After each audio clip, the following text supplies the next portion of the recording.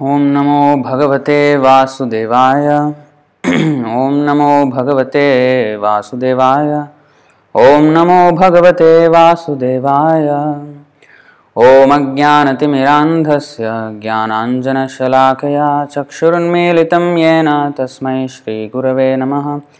Shri Caitanya Manobhishtam Sthapitam Yena Bhutale Swayam Rupah Kadamahyam Dadati Swapadantikam Vandeham Shri Guru Shri Yutapadakamalam Shri Gurun Vaishnavamscha Shri Rupam Sagrajatam Sahagana Raghunathanvitam Tam Sajivam Sadvaitam Savadhutam Parijana Sahitam Kṛṣṇa Caitanya Devam Shri Radha Kṛṣṇa Padan Sahagana Lalita Shri Vishakhanvitamscha He Kṛṣṇa Karuna Sindho Dīnabandho Jagatpate Gopesha Gopika Kanta Radha Kanta Namostute Tapta Kanchana Gaurangi Radhe Vrindavaneshwari Vrishabhanusute Devi Pranamami Hare Priye Vancha kalpatarubhyascha kripa sindhubhya evacha patitanam pavanebhyo vaishnavebhyo namo namaha. Nama Om Vishnu Padaya Krishna Presthaya Bhutale Shrimate Bhakti Vedanta Swaminiti Namine Namaste Saraswati Deve Gauravani Pracharine Nirvishesha Sunyavadi Paschatya Deshatarine Jaya Shri Kṛṣṇa Caitanya Prabhu Nityananda Shri Advaita Gadadhara Shri Vasadi Gaura Bhakta Vrinda Hare Kṛṣṇa Krishna Krishna Hare Hare Hare Rama Rama Rama Hare Hare. Thank you for coming on for this 5th episode of the Ṛtvik System of Initiations webinar series. And in today's series, first of all, welcome on board. Thank you very much for coming. And yes, so we have already questions coming in. Thank you very much for coming in. And in today's episode, we will just try to conclude this whole matter. Conclude in the sense, this is just the beginning, because to know what is wrong is just maybe 1/10 of the whole process. Now we should know. Of course, we already know what is right now.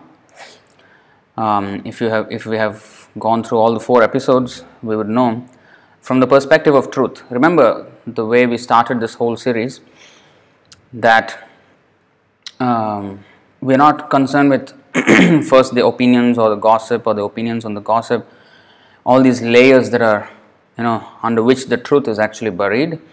And now that we have actually addressed the truth, digging out all the layers of opinions to know what actually is the truth, what happened actually and what is happening, now we can have the proper opinion, because as living entities we are bound to have opinions, right?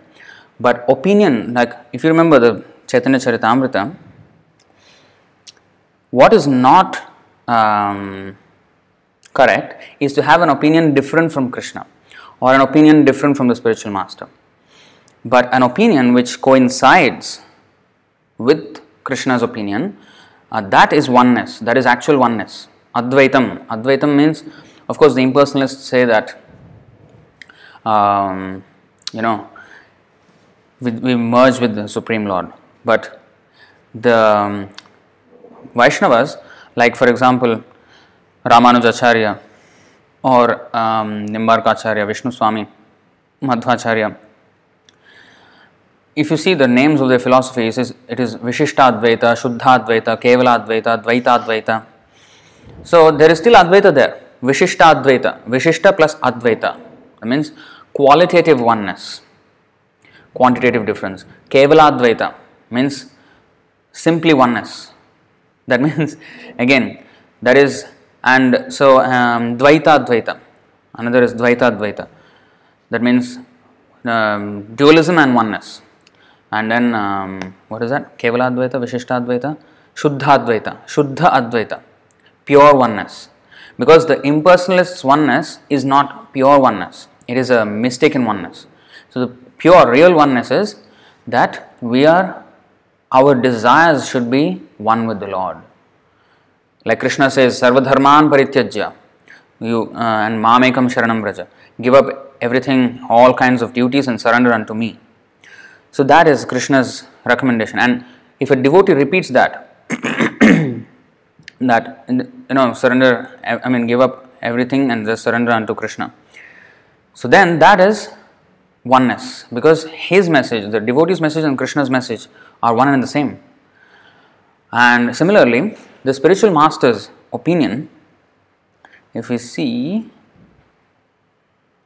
you see,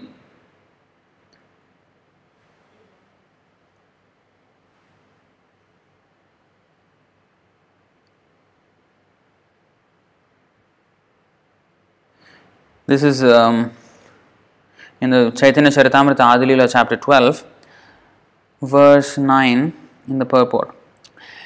Any opinion different from the opinion of the spiritual master is useless. It's not that any opinion is useless. So our opinions should be based on the truth, absolute truth, the knowledge given by Krishna, the knowledge given by the spiritual master. So it is not our personal opinion. It is what Krishna wants us to know, Krishna wants us to act upon. Just like in the Bhagavad Gita, there are two parties, Pandavas and Kauravas. So to be on the Kauravas side is wrong. To be neutral is also wrong. Arjuna wanted to be neutral. We have to be on Krishna's side. Similarly, even in this case, in the case of Śrīla Prabhupāda's movement, to be on the wrong side is wrong, definitely. To disobey his instruction is wrong. And to be neutral about his instruction is also wrong. Because the disciples' duty is to execute the order of the spiritual master. Not that, they are not following the order of the spiritual master, they are bad. And then sit down and do nothing about it. No. Similarly, just like Śrīla Prabhupāda, when he saw that, they were Guru Bhogis and Guru Tyagis, he did not simply stay and do nothing and then just criticize the Guru Bhogis and Guru Tyagis. He was a Guru Sevi. So he was not enjoying the property of the spiritual master, nor did he renounce the order of the spiritual master. Rather, he positively executed the order of the spiritual master, and that's where the success is. So similarly, we have to also understand that yes, so far we have understood what is right and what is wrong. We have seen what Prabhupada's instructions are about initiations and about how this movement should be run in the future, and we have seen what the ISKCON is all about and what is their understanding on the Guru Tattva and how are Gurus defined in ISKCON at the present moment. So, of course, their laws were, induced laughter. With the foolishness that was there. But then, it's not all a joke. In fact, what are we laughing at? We are laughing at Prabhupada's movement. So, Prabhupada's movement should not be a laughing stock. So this is where we have to take it very seriously. Of course, the persons who become offenders and become against the order of the spiritual master, they will become a laughing stock. But it is not our business just to laugh at them. We will not gain anything from that because we are not doing any positive service just by doing that. Positive service means, yes, now we have understood. Now we have to act now we have to form an opinion, but based on the truth. Not simply some hearsay, some vagueness. No, it has to be based. Krishna says we have to judge. Dvau bhuta sargau lokesmin, he said. Sorry. So dvau bhuta sargau lokesmin, daiva asura evacha.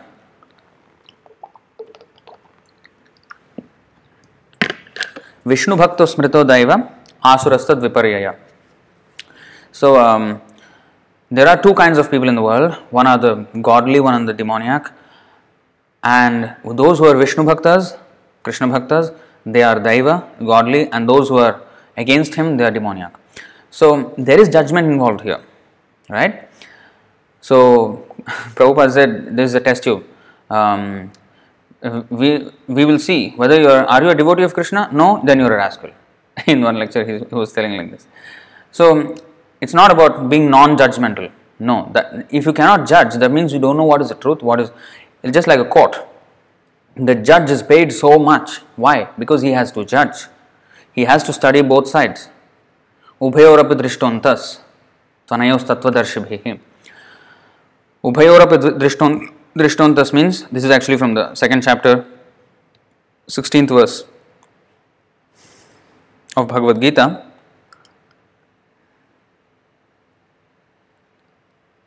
You see, Ubhayorapi drishtontas. Ubhayor means both opinions, both sides. We have to study everything and then see, okay, what is actually the truth. So those who are seers of the truth have concluded that of the non-existent, the material body, there is no endurance, and of the eternal, the soul, there is no change. This they have concluded by studying the nature of both. So it is not that they only studied one side of it. No, they studied both. So that's what we have done in this series. We have seen what the Prabhupada's instructions were, and then we have seen what their arguments are, and then we see the effect of disobeying those arguments, and now we have to see what we have to do, what we have to execute. It is not just a matter of criticizing them, because if we are just involved in such criticism and without doing any positive work, that will not do any good. In fact, by meditating on their faults, we ourselves will imbibe those faults. As we sangat sanjayate kamaha, according to our association, we develop our qualities. So if we associate, or simply seeing that, okay, this guru is doing this mistake, that guru is doing that mistake, and he fell down like this, he fell down like this, and if that is the only subject of our contemplation, then we are filling our mind with these things. Of course, it is important to know what is the fact, what is the truth, but then we have to move on to further things to actually do what is necessary. And that is what is explained in the Srimad Bhagavatam, Canto 4, chapter 28? Wait, let me see. I think so. 54, is it? I may be guessing here. Let me see. No, not this. Wait a second. 428:48, sorry. Yeah. So here,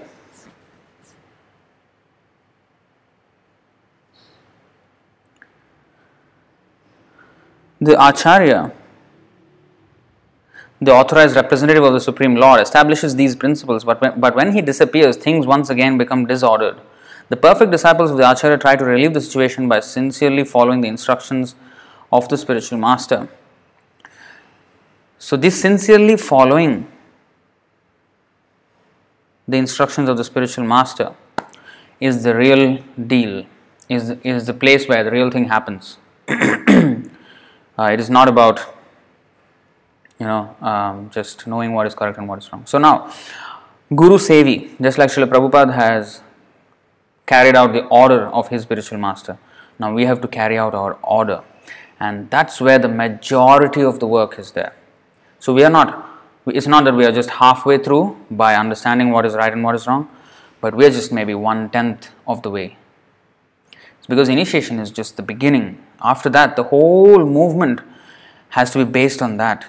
So there is immense work to do, because the whole world, Prabhupada's movement, what is Chaitanya Mahaprabhu's prediction? Prithivithya achajata nagaradigram sarvatra prachar hoiba moranam.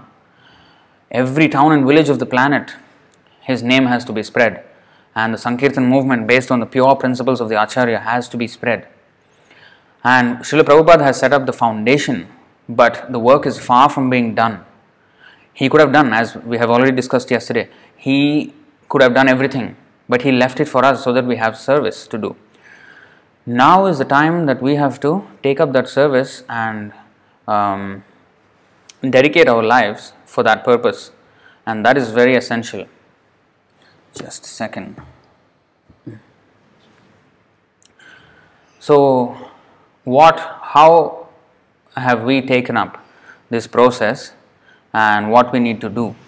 So, first thing is, since we now know that this whole ISKCON situation is based on a false platform and on a platform of disobedience to the Acharya and to the Parampara system, and therefore to Kṛṣṇa himself, now we need to, for those who are associated with ISKCON in some way, we need to slowly, or as quickly as possible actually, disassociate ourselves and keep ourselves in the association of right-minded devotees. So that is the first thing, how to disassociate ourselves from that association. And wait a second, I do not know. That's interesting. Presentation. Okay, I didn't know this. There was a presentation. No, we can go without that screen. Okay. Alright, even that is alright. Or maybe that is small, isn't it? Let's go to presentation style. That's a cool little feature I just learned. But you know what? That is extending the window. But I think that's how it will work. Alright, so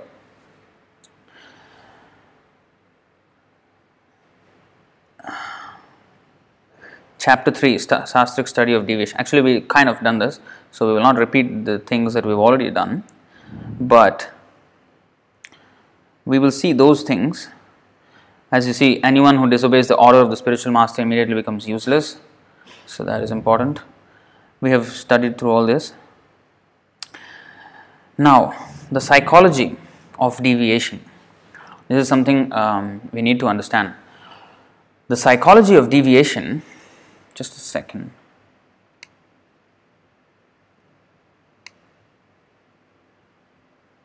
Okay. I hope you can see that. Just let me know in the comments if you can easily see that text on the side. I just moved it a little bit out of the way so that. Okay. So the psychology of deviation, how these deviations happen, why these deviations happen, is also important to understand. Because we need to know how not to replicate such a psychology, and because they can read it. Okay, good, thank you. So that we don't repeat this again. Śrīla Prabhupāda said that let us not repeat the mistake that happened in Gaudiya Math, but the same thing happened. Why? Because there was no careful consideration of those principles which actually led to the deviation. And if you see how it happened, right after Śrīla Prabhupāda's physical disappearance, there was no complete database of books. The understanding of the disciples of the philosophy, the understanding of philosophy by the disciples just depended on how much time they actually spent reading the books and also from whom they heard. And the devotees who would speak on the subjects, they were themselves, not completely well versed with all that Śrīla Prabhupāda wanted. Like what we have now, this Veda base and all these tools were not there in 1978. And so they could not immediately take out which verse, whenever they wanted, and then showed to people. It was not there. And they actually couldn't figure out the whole problem with this guru system. They thought it was what Prabhupada wanted. And because only a very select few had actually access to Śrīla Prabhupāda personally in those days, so they knew and they could manipulate, and that's what happened. Tamal Krishna Goswami was the one who was the mastermind behind this entire guru hoax system in ISKCON. So he's the one who started. In fact, that video that you saw yesterday of Jaya Swami speaking against chanting the Prabhupada Pranati mantra, Pranam mantra, which is Namo Vishnupadaya Krishna Prishtaya, and also Jaya Prabhupāda, Jaya Prabhupāda. He spoke against that. He, in the beginning, he was not buying into this whole story. When Tamal Krishna Goswami showed the Jalanand letter and Jayadvata Swami saw it, he said, but this letter doesn't say that there's any gurus in this. So, but then Sri Tamal Krishna Goswami, of course, overrode all the opinions of the other devotees, and he said, no, I was there with Prabhupada, this is what he meant, and that's it. That's how the whole thing started. And then they also started to believe this whole thing, and the whole deviation happened like that.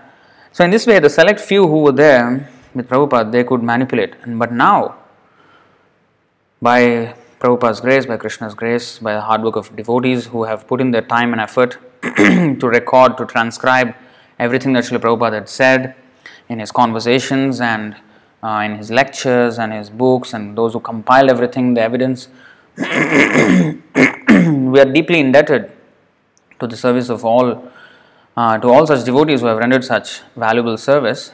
And today, because of all that, we can sit and study the whole situation from the Shastric point of view. So that's the reason why it went astray. The whole movement went astray, because that was everybody, and even the whole movement was growing so fast. But Prabhupada wanted the depth. He did not want to just spread far and wide. He also wanted to go deep. He wanted the devotees to go deep. At one point in time in 1976, he said it's time to boil the milk and to cook it down. What does he mean by that? He meant that we are making so many devotees, but then those devotees have to be trained properly.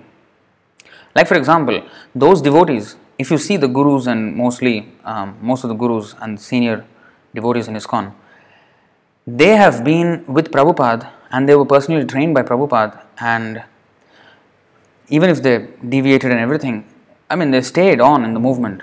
But we see so many devotees who come and go, they don't stay for very long. Because Prabhupada trained those devotees, with personal instructions. In the beginning of the movement, when he had nobody with him, and then he spent time with every single one of them, cooking with them and teaching them how to cook, teaching them every single aspect of devotional service, being with them. That close association of pure devotee definitely had its effect. And that's why those who were like that, they did not leave so easily. Of course, they went on the other side. They went, on Guru Bhogi and Guru Tyagi way. But then they should have been more grateful and then served as a disciple properly. But then, these things happen. Whatever happened has happened. It's not that we forget the past. That's again not it. We should take lessons from the past. Whatever past is past, yes, it happened, we cannot change it. But it is not that we should not dwell on it. We should dwell on it and understand what was wrong.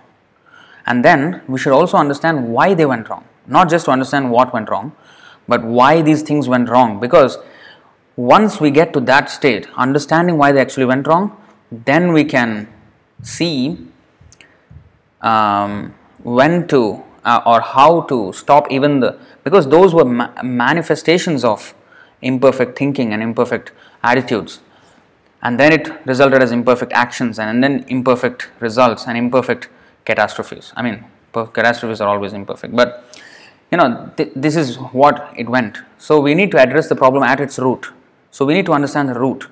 We can see a tree only from the trunk and the leaves, but what is keeping this whole thing intact is actually the roots. So if we know the root of the problem, then yes. So that's why it is important to understand the psychology of deviation, and that is explained in Caitanya Charitamrita, why these things happen in the first place. Nishiddhachara, kutinati, jiva himsana, labha, puja, pratisthadi, jata upashakha gan. Caitanya Charitamrita, Madhyalila, chapter 19, text 159. So here Chaitanya Mahaprabhu explains some unnecessary creepers growing with the bhakti creeper are the creepers of behavior unacceptable for those trying to attain perfection, diplomatic behavior, animal killing, jiva himsana. The jiva himsana, animal killing is one thing, and also there is, in fact, jiva himsa is even more broadly defined by Śrīla Prabhupāda in other places. We will go through that. Animal killing, mundane profiteering, mundane adoration and mundane importance, all these are unwanted creepers. So what is this creeper and what is happening? So this chapter of Madhya Leela, 19th chapter, is where Sri Caitanya Mahaprabhu is explaining how a devotee should cultivate his devotional service just as he would take care of a nice garden, just as a gardener would take care of his nice garden. We have to be very careful when we are a gardener, how carefully we have to take care of the plant, the creeper, so that it is growing properly. So there are so many things that need attention. It's not just like you pour water and the sunlight anyway comes by its own accord and the soil is already there and everything will happen by its own accord. No, that is a forest. What will happen then is a forest. What is the difference between agriculture or gardening compared to a forest? A forest, there is no rules. Anything can grow, whatever, like the what is that? Survival of the fittest. That is what goes on in the forest. No matter what is right and what is wrong, whoever is more powerful, he will win. That's it. That's forest. But if you are talking about gardening or agriculture, then first of all, there is an aim. Like a farmer, he wants to grow, suppose, tomatoes, let's say. So for tomatoes, there is a particular atmospheric condition that is needed, that much amount of water, that much amount of whatever manure and sunlight and soil and whatever. And what are the insects or the pests that would probably harm that plant, and what are the weeds that might grow along with the tomato plant, and what might jeopardize that aim. So there is a particular aim when it comes to gardening or agriculture. That's why it's called agriculture. When we speak about culture, there has to be an aim. Without aim, there is no culture. It's not culture, it's forest. It's just wild. That's why it is called wild. Why we call it wild? Because everything just grows wild. I mean, there's no rules. Just whoever power is just a power struggle, and whoever is more powerful, he will just like a lion. He's called the king of the forest because he's just the most powerful. It's not that he is the most morally upright or something like that. It is just because he's most powerful, and that's pretty much the situation in Kali Yuga. Whoever has more power in Kali Yuga, the power is money.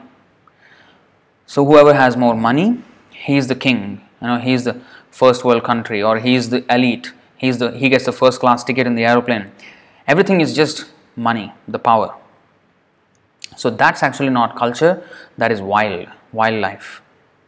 That is a wildlife. So culture means we have to have an aim. So the aim is Kṛṣṇa consciousness, the highest aim. Everybody has their aim. Some people have their own aim. They have created their own aim. That is just like a wildlife aim. Just like a lion has an aim of, I need to hunt that deer down. I need to hunt that zebra down. Or the pest, its aim is not how to spoil this plant actually. Oh, this is food for me. I need to eat that. So everybody has these aims. Everybody has an aim. Even an animal has an aim. But is it the Shreya, the ultimate aim of living entity? That can only be understood in human form of life. And in human form of life, we know from the scriptures now, by the grace of Śrīla Prabhupāda, that the ultimate aim of human life is to become Kṛṣṇa conscious, devotee of Kṛṣṇa, and surrender to Him. And once we come to that, there is even more finer detail. Even after understanding it, we can still go into wildlife. If we especially do not take care of this whole process in its proper manner, then again we will be cultivating wildlife. Like Hathimata. Hathimata means mad elephant offense. The offense, the Vaishnava Aparadh, the offense to Vaishnavas is mad elephant offense. If you are a gardener, and if a mad elephant, absolutely mad elephant, comes into the garden, what will happen to the garden? Completely destroyed, and mayhem, it will cause a mayhem. So that's what is Hathimata, the mad elephant offense. And not just any Vaishnava, but Śrīla Prabhupāda, who is the Param Vaishnava, who is the greatest Vaishnava that ever lived on the planet, especially in Kali Yuga. I mean, to preach to the whole world in a time when God consciousness is condemned in this Kali Yuga is a mammoth, is an unbelievable task, unbelievable achievement. So there is no end to the glory of Śrīla Prabhupāda. So to offend him is the greatest disservice we can do to ourselves and to the rest of the world. The only saving grace for the whole world is Śrīla Prabhupāda's movement. Period. I mean, there is no, we can have politically correct statements to the rest of the ideologists of this world saying that, yeah, everything is alright, you add Kṛṣṇa consciousness to it, but to actually speak the truth, other than Śrīla Prabhupāda's movement, there is no hope for this world. And if the Prabhupāda's movement is not conducted properly, then the whole hope for the world that is there is completely undone. It's completely, of course, cannot be undone. I mean, Krishna's plan will work. It's just whether we want to be part of the plan and be blessed. Just like Krishna has already said to Arjuna, Arjuna, I'm trying to convince you here to fight, but don't think that I am doing so because I depend on you. I am convincing you as if I am dependent on you to to kill these Kauravas, but don't think that without you I will not be able to achieve my plan. My plan will work nevertheless. Why should I spend so much time convincing you? Nimitta matram bhavasavya sachin. Become an instrument in my plan and be blessed in that way. So that is our only reason why there are so many demigods to govern different aspects of the universal management. Don't you think that Kṛṣṇa cannot manage? Don't you think Kṛṣṇa can manage all the universal affairs alone? He can. And not only Kṛṣṇa can do it, even when Hiranyakashipu came, he managed the entire affairs of the universe without the help of the demigods, single-handedly. A pure devotee of Kṛṣṇa, of course, who was cursed, even a cursed pure devotee of Kṛṣṇa could manage the affairs of the entire universe alone, without the help of the demigods. So why can't Kṛṣṇa? Kṛṣṇa, by his breathing, he is bringing out and destroying universes. So never should we think that, we are the, the real deal. No, we are never the real deal. The real deal is always Kṛṣṇa and his pure devotees. What appears as though that there is need, that is actually Krishna's mercy on us, that he has, just like the deity of Kṛṣṇa, or so let's take the same example, like the demigods. The demigods manage different affairs of the universal creation not because Kṛṣṇa needed their support, but because they wanted to serve Kṛṣṇa, but then again they also had this tendency to become like a controller. So yes, okay, they are given a controlling position. At the same time, they are given the point of, the facility for serving Kṛṣṇa.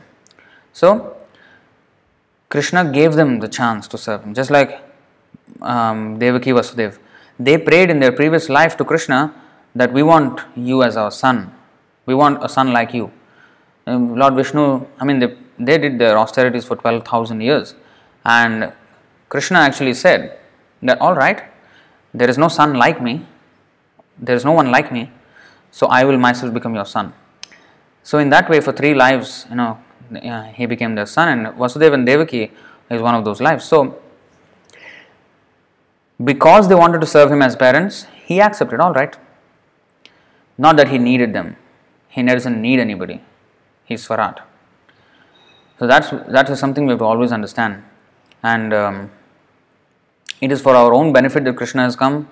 It is for our own benefit that Śrīla Prabhupāda has come. And it is for our own benefit that we serve Śrīla Prabhupāda to the furthest extent possible. And that's basic gratefulness even. This life we have to give for the service of Śrīla Prabhupāda. And so, coming back to the point of this Nishiddhachara, this Upashakha. So this garden of the Bhakti Lata, the creeper of devotional service. So this culture, the aim is to keep that creeper growing and flourishing. That is the whole aim of this gardener, who we all have to be. We all are gardeners of our own creepers of devotion. So, we need to take care that the pests don't come. We need to take care that the weeds don't overpower. We need to take care of all the conditions so that the creeper of devotional service is not hampered. The growth of that creeper is not hampered. So, this chapter of the 19th chapter of Madhya Lila is such an instructive chapter by Sri Caitanya Mahaprabhu, wherein he very nicely describes this whole creeper and how we should take care of it. And as the watering of the creeper is the hearing and chanting about Krishna. If we don't do that, we are drying it up. Actually, that's a fact.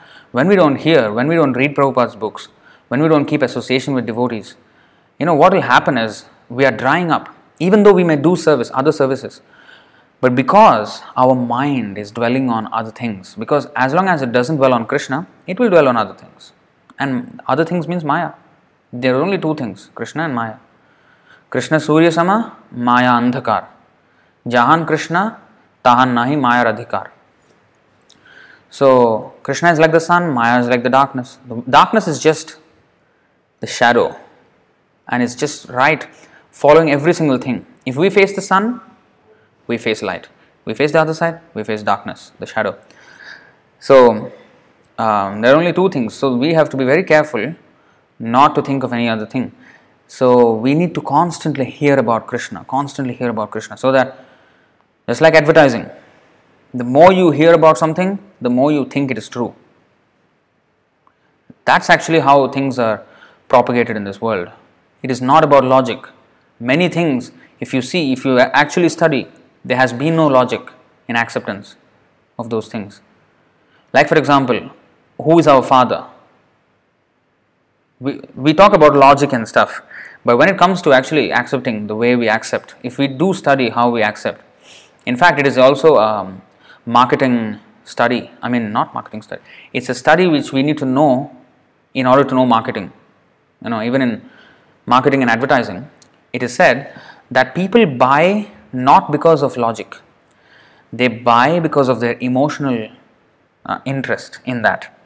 And then they justify their decision using logic. Even if it is a plane, even if it's such big things, it actually goes on emotions. As much as we would like to do it on the platform of logic, we inherently don't do it on the platform. So why I'm telling this? Because the truth is very logical. I mean, it's just there. I mean, the truth and falsity both are there. But why people accept a falsity? Because that's what they were fed. That's what they were fed with. So, if you repeat a lie 100 times, people will believe it as true. Because that's the only thing they have been hearing. So, we need to...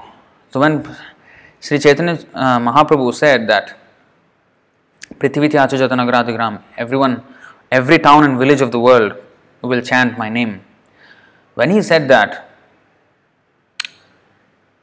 to come to that platform, that means it has to become a household word.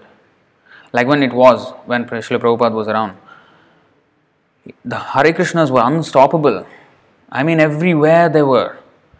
So much so that they became part of the culture of, the zeitgeist of that time. Zeitgeist means they became a part of that scene of the 70s. Even in movies, 70s, 80s, in movies also they were featured, because it is just part of life. They became part of life for others. Even though they were not devotees, they became like a part of that whole scene of that time, of that era. In the 70s, they were everywhere, in the news, in the newspapers, in the news channels, and Prabhupada came on TV as well. And for sometimes, for not exactly wrong reasons. Any publicity is good publicity, as they say. So sometimes they were arrested, and then they went into court. They went into some controversies like the deprogramming controversy, where some of the parents they filed a class action lawsuit against ISKCON for brainwashing the youngsters into coming into this movement. So they went through all these things. So they gained a lot of publicity. And Prabhupada was so happy whenever Krishna's name was spread like this. And of course, there are people who will take it favorably and people who will take it unfavorably.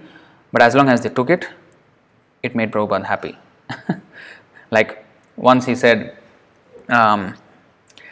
Prabhupada, the neighbors are complaining that, because our temple is here, the chanting that we do, they are disturbed by the sound, so much noise of the chanting, and they complain to the authorities.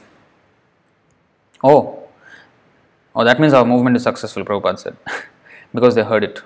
If they complained about it, means they heard it, and that's what we want. They need to hear it, because that Hare Krishna going into their ears, that is success. So we need to be heard. We are not exactly, of course, we should conduct as intelligently as possible, but then any publicity is good publicity for Krishna consciousness. So we need to make ourselves heard. And similarly, we need to hear first. To make ourselves heard, you have to be so strong to fight the influence of Maya. And for that, where do we get the strength? Śrīla Prabhupāda said, by following the morning program, by being in the mode of goodness. That's why this morning program is such an indispensable thing, and we very much stress it in our ISKM especially. We cannot do away with the morning program. If we just wake up after sunrise and we don't have a Mangalarati, we don't have a proper chanting and taking only Krishna Prasadam, if we don't follow these things, there's no way we can become strong. So that was the case in Prabhupada's time. Everybody was just following everything. Of course, there were things happening even when Prabhupada was there. Prabhupada was managing everything. But then the faith that they had in Prabhupada, that moved the movement. It was not that they were very scripturally very sound in their understanding. No, they were not. Prabhupada just trained them up for a few months and then sent them out. And they opened temples and how did they do it? By unflinching faith in Śrīla Prabhupāda. That's what we need to get to. But of course, and it is not that we should do it without knowledge. We should do it. That's why Prabhupada so much stressed, read my books. I'm taking so much pain and trouble. Of course, for him it is not pain and trouble, it is ecstasy for him to translate books. That is his service to Krishna. But how much inconvenience he took. In the night he was translating, even though despite his deteriorating health, he was translating. Despite his travels, he was translating. And mind you, he was 70 plus. How much energy you will have in your body when you're 70 plus. But he was more energetic than his 20 plus devotees, 20 plus year olds devotees. He was thrice their age. And in fact, they couldn't keep up with the speed of printing. He was translating double the speed of their printing. They could not keep up the speed. Prabhupada was so fast, and how he did all this, why he did all this, because he wanted his devotees to read and read scrutinizingly, and he wanted to learn wanted us to learn shlokas, wanted us to learn the whole. I don't know if you have joined us in our shloka learning course just prior to this Ṛtvik series. In that, we have presented so many of Śrīla Prabhupāda's quotations and how he wanted us to learn everything, shlokas, and get ourselves very in depth with the philosophy. Apart from it's not that only philosophy and then we don't do anything else. We should do everything else. But then we have to also dive down deep into our philosophy. So he wanted us, our movement to go deep as well, not just far and wide and then shallow. We have to go deep and far and wide. So otherwise we will not be able to sustain it. Boil the milk, Prabhupada said 1976. Boil the milk. Train the devotees. In fact, at one point he said, stop the preaching. Train the devotees. Because the devotees were not becoming solid. The training is not solid for the devotees. Therefore, this is one of our attempts at ISKM, that we want to make it solid. That's the exact reason why we did the whole Strengthening Foundation series, the Nectar of Instruction, which are the base of our movement. Which are the base of our movement, the foundation of our movement. If we don't do this, if we don't follow all these things properly, we can't grow. We can't grow. We just can't grow on sentiment. Yes, let's do it for Prabhupada. We won't sustain it. We can't sustain it. Because if we don't have a proper sadhana for ourselves personally, and proper cooperation, proper mood between Vaishnavas, we will not be able to sustain it. So that's why this psychology of deviation and the psychology of non-deviation we need to understand, and that is this nishiddhachara, unnecessary creepers that grow along with the bhakti creeper. So Chaitanya Mahaprabhu is giving us what are the weeds, what are the pests that will come and attack this. Everything, he is giving the entire information of gardening information about the creeper of bhakti.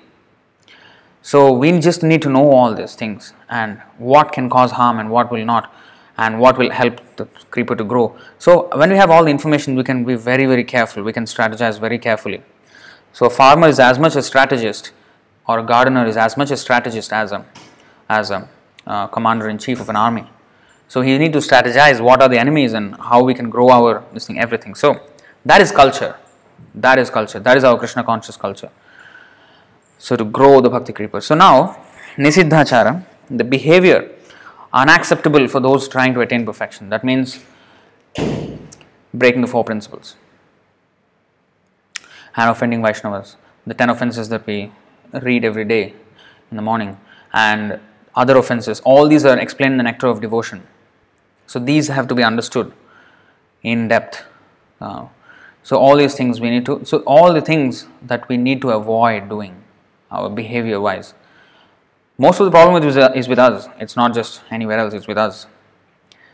And then Nishiddha, and if we have these faults, even though we may know the truth, we will still become offensive. Even though now we know the truth about initiations and all that, still we can become offensive, still we can go astray. Because if we offend Vaishnavas, if we offend those who are trying to preach, and if we don't follow those things properly, the rules and regulations, we can't be part of this Krishna's army or Prabhupada's army. So Nishiddhachara, Kutinati. Kutinati means diplomatic behavior. Like duplicity. Like what I would say is behaving in one way but thinking in another way. Like, and then in front just be nice, but in the behind just try to backstab. So these kind of duplicitous behavior, cheating behavior, will not help us. Kutinati, diplomatic behavior. Animal killing, jiva himsana. Jiva himsana, violence. Actually, himsa means violence. Himsana means violence. So killing animals is of course violence, but also Śrīla Prabhupāda gave us even wider explanations of what is jiva himsa from the acharyas. Not preaching Krishna consciousness is actually jiva himsa. Violence means to let somebody suffer. And if somebody is suffering, not going to help him, that is also violence. And we have to understand that all sufferings in this world are only due to lack of Krishna consciousness. So if we don't preach Krishna consciousness, we are committing violence because we are letting the people suffer. Now, if we preach Krishna consciousness, if somebody is not so happy with us preaching, that is still all right. At least we preached, we tried our best to help. So that's all right. But if we don't even try preaching, that is even worse than trying preaching and then upsetting someone. Because let's be honest, some people will be upset, some people will not be happy by preaching. So we just can't do anything about it, right? So that is all right, as long as we attempted to preach. Even if we don't do it right in the first place. In the beginning, as Prabhupada said, there will be many devotees. They may not be very well versed with the scriptures. They may be defeated in argument by some materialist in the course of preaching, or they may defeat him, or they may upset him by his preaching because he was preaching about Kṛṣṇa and he did not like it, or somewhere like the deprogramming. The youngsters were joining Prabhupada's movement and their parents got upset and they filed a class action lawsuit. So these things may happen, but Prabhupada did not decide that okay, let them not join. No, he did not say that. He went on. So that is all right. Even Bhaktisiddhanta Saraswati Thakur many times, and especially there was one particular time, and even other times also the same flavor. So what happened was one of his devotees, one of his disciples, went and preached. Gave a talk or somewhere in some town, or I don't know exactly where. I forgot the details. So he went there and preached, and he gave a speech, and the people were upset about it because he spoke the truth, and they did not like it. It was about, I think, caste system or something like that, or something like So he was saying that this birthright caste system is not correct and all that, and the Brahmins who were caste Brahmins, they were not happy about it. So in this way he upset people. In fact, Bhaktisiddhanta Saraswati himself upset few people, many people in fact. All the caste Brahmins were totally upset with his movement. Yes. So they were always upset with him, but he continued. So when this disciple, he went and preached and he got some people upset. Some of his other disciples went and complained to Bhaktisiddhanta Saraswati Thakur saying, they used to call him Prabhupada as well. So Prabhupada, he spoke and so many people got upset. He should not have spoken so boldly and so forcefully. Then Bhaktisiddhanta Saraswati Thakur said, no, he preached boldly. That's what I want my disciples to do. So he is the real friend who actually preaches boldly. And those who understand the message, they will be the fortunate ones. But the others must still feel the weight of our movement. Of course, it doesn't mean that we go and completely be jerks and just do everything recklessly. But at the same time, we should not compromise with the truth. We should not compromise the truth, the presentation of the truth. So that much we have to be firm. So we need to preach like that. And if we don't, we are actually doing a disservice by not letting the truth out. We have, after having understood Śrīla Prabhupāda's philosophy from his books, we have to take to this in a matter of, in a manner like, I have to dedicate myself for this. So we have been saved, and it is our solemn duty to spread this message to others. That is Caitanya Mahaprabhu's instruction, that is Śrīla Prabhupāda's instruction. So distribution of his books and sharing of the philosophy, this is all very, very important. And if we don't do it, that is Jiva Himsana.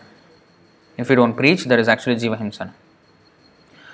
So animal killing and even not preaching, mundane profiteering, just doing some kind of business, just like without any spiritual life at all.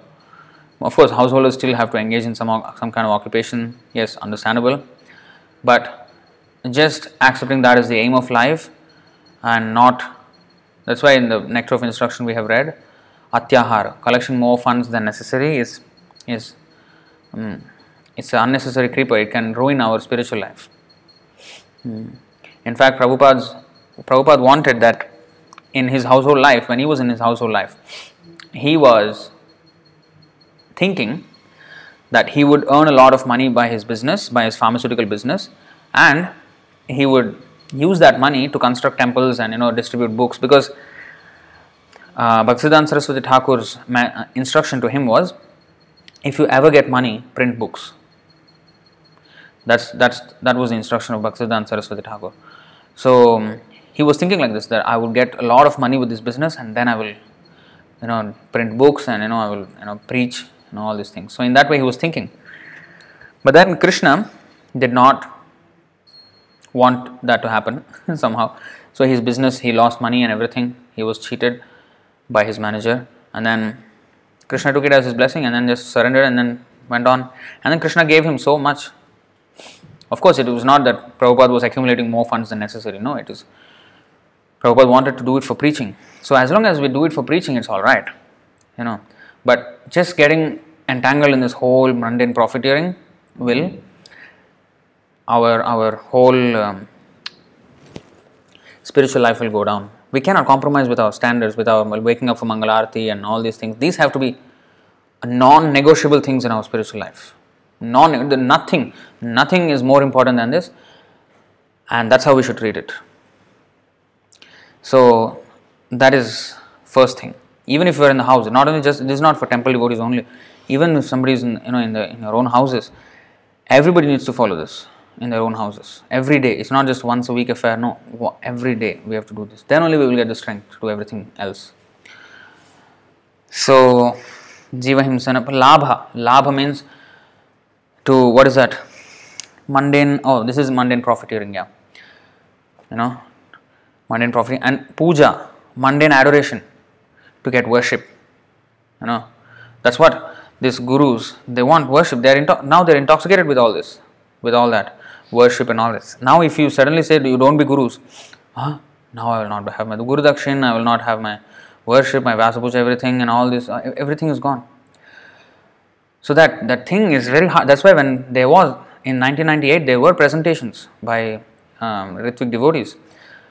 Madhupandit Prabhu, along with Sundagopal Prabhu, Adridharan Prabhu, they were going and meeting all this ISKCON intelligentsia, the whole management of ISKCON, and they were having conferences and they were explaining the whole matter.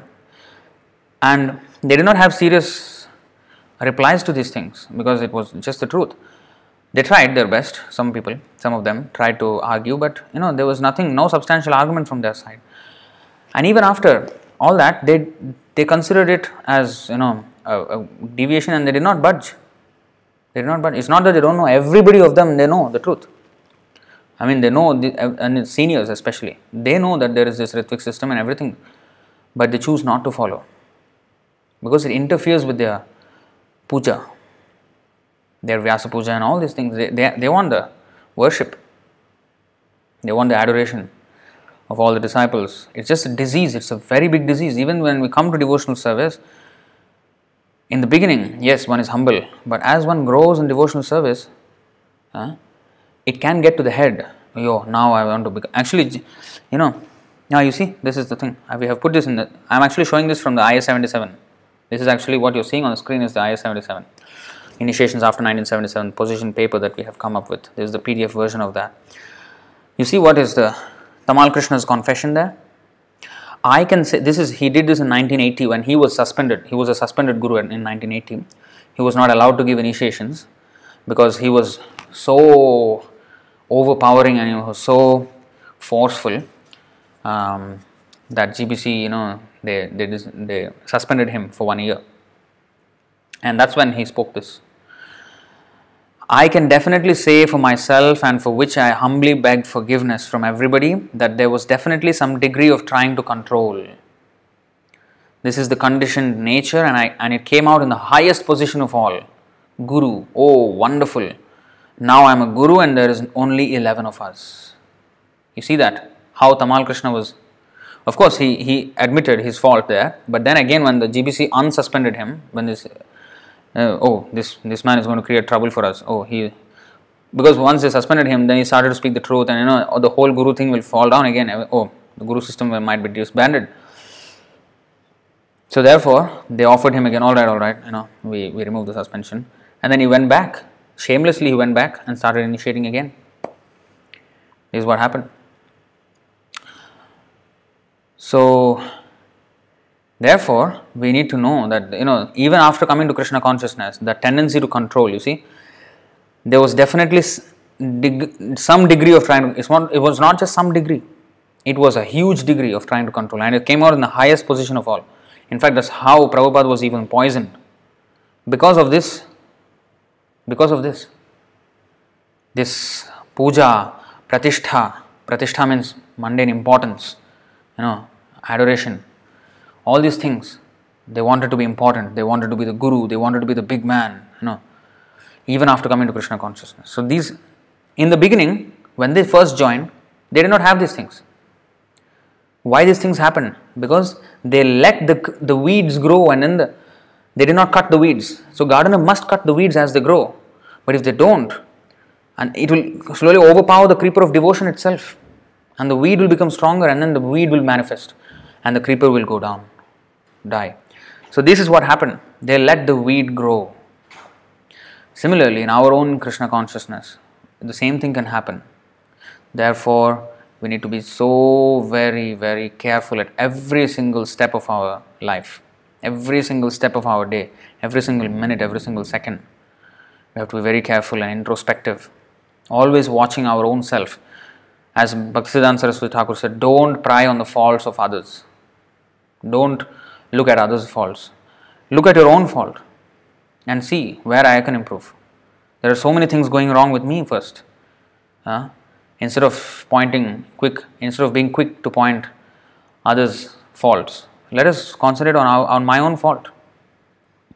What can I improve? What can I do better? Yes, we have to see it like this, that just look at, instead of just, condemning them. Of course, when we preach to the ISKCON, we have to speak that they are wrong, they are nonsense, this whole desire to control is nonsense, their whole guru system is a hoax. We have to fight that. Yes, we have to speak in that way.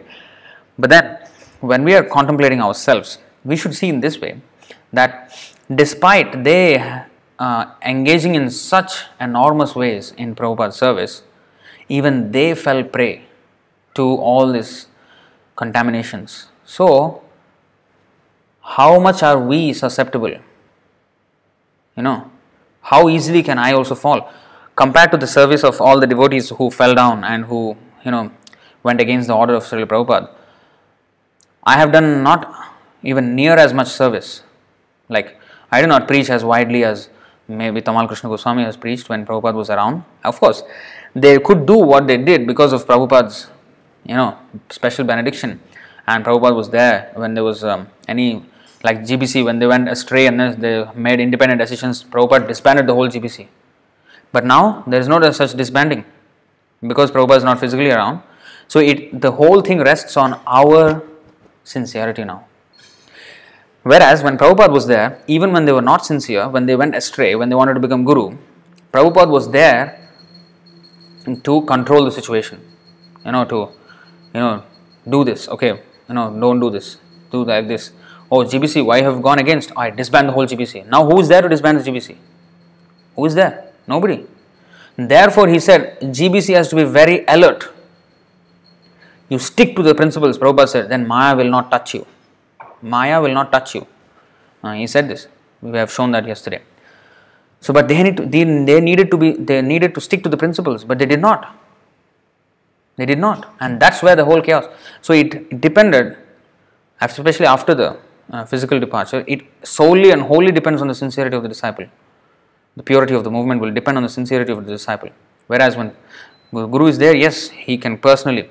So therefore, the Siksha Gurus, the GBC which he wanted, those Siksha Gurus had to be as strict as Śrīla Prabhupāda in keeping his movement intact. But they went astray, and that's where the entire problem started.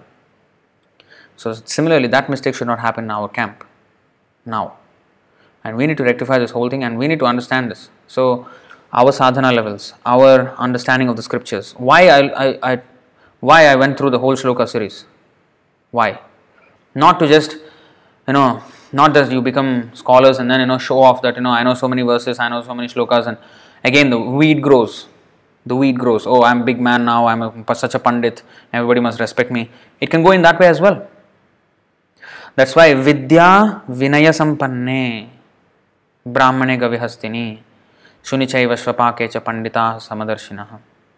That means vidya should give rise to vinaya, vinamrita.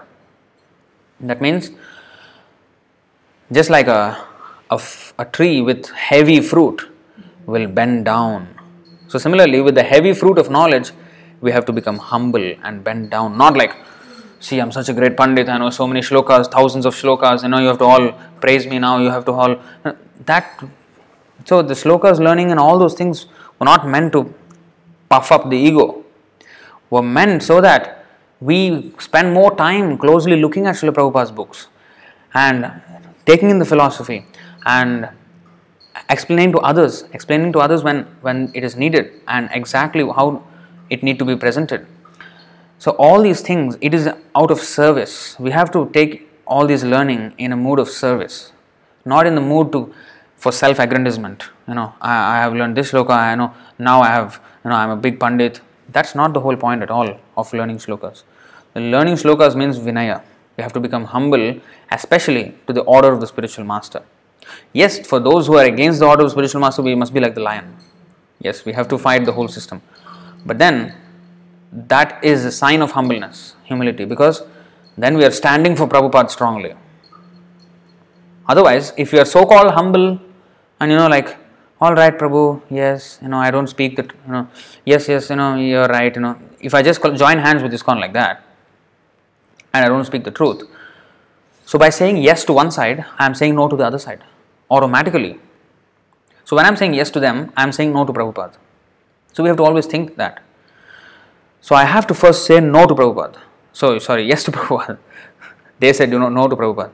So they are fixed on that. They said no to Prabhupada. That's it. Ṛtvik system, no. Whereas we should first say yes to Prabhupada. And then, if the other person agrees with Prabhupada saying, yes, we will see how we can cooperate. But if the person is against, if he is innocent, yes, try to help him. See, Prabhu, it's not that we simply go to fights with everybody. No, that's not what I'm saying. What I'm saying is, if the person is innocent and if he offers an argument because he was brainwashed in that way by ISKCON, we need to understand, we need to take some compassion. Okay, this person was, let's try first the proper way. Explain to him, Prabhu, I know where you're coming from, but maybe you did not see the whole picture. So why don't you consider this as well? So then you share the IS-77 to that person. Our presentation of this whole issue. We have the Ṛtvik video and now we have this series. So let them go through the material. Ubhayoran api drishtontas. They have looked at only one side of it. Let them look at the other side. And then they can understand. So we need to give that amount of time for them. And not just time. Time is not the real thing. The thing is we have to give them the material. Let them dwell upon it. And then see what is the reaction. If they change, if they want to know more, that's fine. But if they come with this attitude that, you know what, you are an offender, then just neglect him. So we have to understand that we cannot side. Just like Bhishma Dev. He knew what was right. He knew the Pandavas were always right. He knew the Kauravas were wrong. But he did not speak up. And he was condemned for that. Although he was a Mahajan. So that is the example we should learn. So here Tamal Kṛṣṇa is explaining himself that yes, I had this degree of wanting to control. We could see that in the April 22nd, 1977 when he said, I have studied myself and all my God brothers and none of us are qualified to become Guru. We are all conditioned souls. Maybe one day it might be possible. What is that? Maybe one day it might be possible. How can you say that in front of the Guru like that? Immediately that's why Prabhupada said, yes, I am waiting for that. I want to say that you become Acharya, I am waiting for that. That means he sent a strong signal to Tamal Kṛṣṇa Goswami there. Because unless I say like that, don't even think of it. We have to understand this in between the lines. Why when he said, maybe one day it might be possible, Prabhupada says, I am waiting for that. I want to say that you become next Acharya. I want to name, but the training must be complete. Why Prabhupada said that? Because he already knew Tamal Kṛṣṇa's mentality, wanting to control.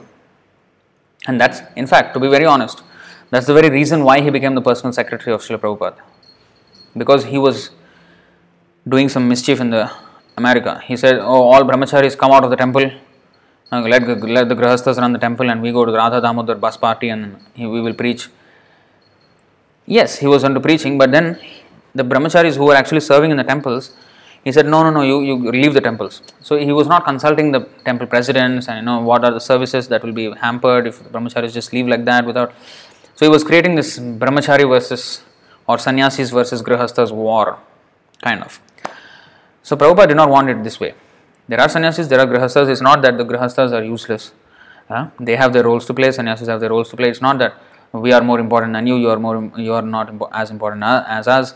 This is not the whole issue at all. So everyone must cooperate. So that's what he wanted. So because Tamal Krishna Goswami was creating a rift, kind of, then he pulled him out of the whole thing, and then you become my personal servant and secretary. Then that's how Tamal Krishna Goswami came to Vrindavan and was Prabhupada's secretary, in fact. So the tendency of controlling and the tendency of overbearing power, that was there in Tamal Krishna Goswami. So he himself admitted in this 1980 confession where he said there was definitely some degree of trying to control. It was not just some, it was a lot. And Prabhupada's poisoning happened because of that, and then the whole guru system started because of that. So therefore, that is very injurious to our spiritual health. Not just our spiritual health, the whole health of the movement, and thus the whole health of the world. The world is now so much suffering because of this COVID-19 and all this, because the amount of sins that are going on in this world is unimaginable. So all that can be mitigated just by our movement. We can be actually the solution of the whole world's problems. If people don't eat meat, this problem of coronavirus wouldn't even happen. So these things are all happening because of sinful activities. So sinful activities, to reduce them, the only way it can reduce is Krishna consciousness. There is no other way. There is no other way. So therefore our movement is the most important movement in the world. As small as it may seem now, but it is the most important movement in the world. And we have to have firm conviction about that, and we have to act towards that. So puja, pratishtha, labha, all these things, upashakha, these are all weeds, unwanted creepers. So these we have to be careful so that we can avoid in our own movement. And let's look at this also. This is also very important. 329.8. Maybe I will go to the, I think you can also read from here. So you see, Abhisandha, this is from Srimad Bhagavatam 3.29.8 and 3.29.9. These two verses from the third canto. Abhisandhaya yohimsam dambham matsaryameva va samrambhi bhinna dhrigbhavam mayi kuryat satamasaha. Devotional service executed by a person who is envious, proud, violent and angry, and who is a separatist is considered to be in the mode of darkness or ignorance. So, devotional service and a separatist, devotional service by a person who is envious, especially envious of the spiritual master and also envious of other devotees. So when this is there, and one who is very proud, I want to be the big guru. It is all pride. Violent and angry. Like yesterday we have seen those examples where Sundar Gopal Prabhu, Tamal Krishna Goswami told him, your heart is so small that you have only place for Śrīla Prabhupāda. So these kind of things, these kind of statements are coming out of extreme pride, extreme anger. So these are all signs of devotional service in the mode of ignorance. Vishayan abhisandhaya yasha aishwaryameva va archadavarchayed yomam pritag bhavasa rajasaha. The worship of deities in the temple by a separatist with a motive for material enjoyment. You see, they wanted this, this adoration. This is all material enjoyment. This is subtle material enjoyment. They like that, praise. They like that importance, Yes, like Prabhupada also was given importance. It's not that devotees should not be given importance. We will get to that. But personally, we should think that these things we have to run away from. archada varchayedyo mam prithak bhavasa rajasa. So, with a motive for material enjoyment, fame and opulence is devotion in the mode of passion. So, just to become famous, we do some devotional service. That is not good. But a point of note here, because I have seen this happen.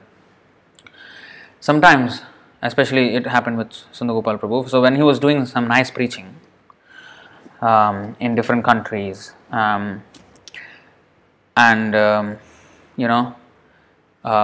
wherever he is going preaching. So, when devotees offer some praise, other devotees are envious of that, and they say, "Oh, how he can accept the praise of the devotees?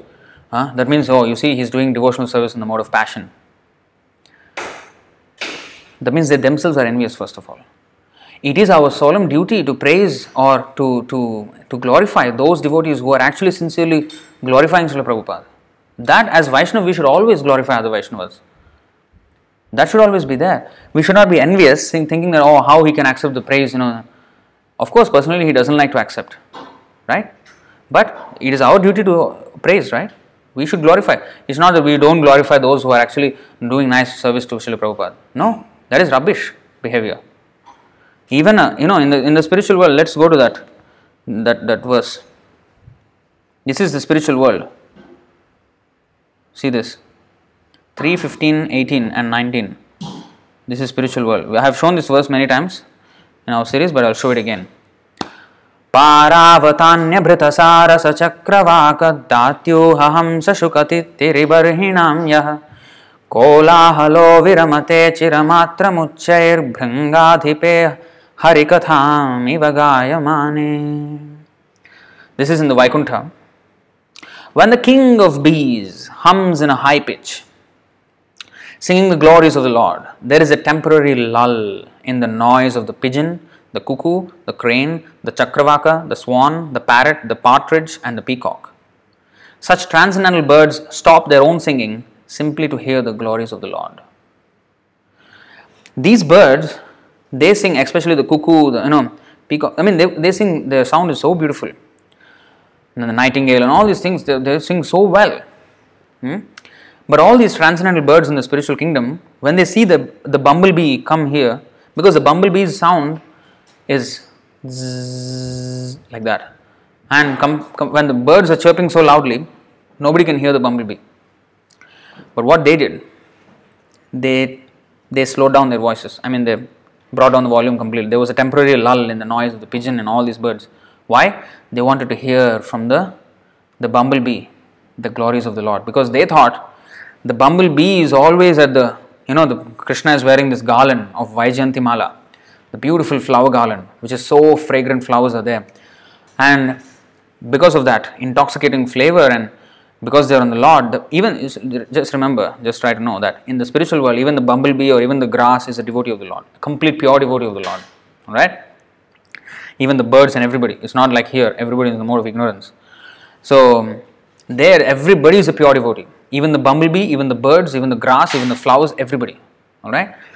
So they knew that this bumblebee is actually so close to Kṛṣṇa. She's always, this bumblebee is always near the lotus feet of Kṛṣṇa. She's so, he is so near to Kṛṣṇa, and he must have some special information about Kṛṣṇa's lotus feet. And he is, such a great devotee that he can be so close to Kṛṣṇa. Always. Because all the bumblebee, if you see the description of, in different places in Bhagavatam where Kṛṣṇa was described. So when he had, it is many times mentioned that he had this, flower garland and, flower, and because of that, so many bees were, bumblebees were around him.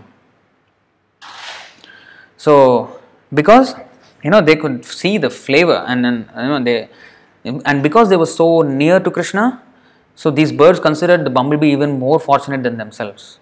And they wanted to hear the glories that the bumblebee had to say. Because even the zzz, that sound here in this material world doesn't make any sense. But in the spiritual world, all those things are actually praises of the Lord. The bumblebee praises the Lord. The cuckoo and the chakravaka, the parrot, the pigeon, the crane, the chakravaka, the partridge, the peacock, everybody glorifies the Lord with their sounds. They are actually meaning, just like it is said that the Garuda bird, when he flaps his wings, in here when you flap the wings, this kind of sound effect comes. But the sound that comes from the flapping of Garuda's wings is the Samaveda. The hymns of the Samaveda come out. Similarly, it is said that when Hanuman, he is chanting Ram, Ram, Ram, not just from his mouth, but every single pore of his body, Ram, Ram, Ram is emanating. That is how pure devotees are. They fully saturated and overflowing with love of Godhead. So, therefore,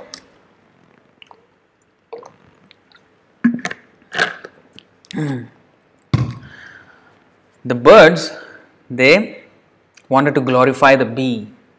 Not that, they did not say, oh, this bee is coming and making, glorifying the Lord. No, I can glorify the Lord better. Then they chirp even louder and even louder so that the bee doesn't even be heard. No, you see the Vaikuntha consciousness.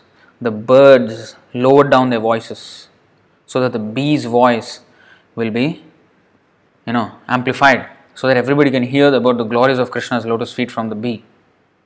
This is Vaikuntha consciousness.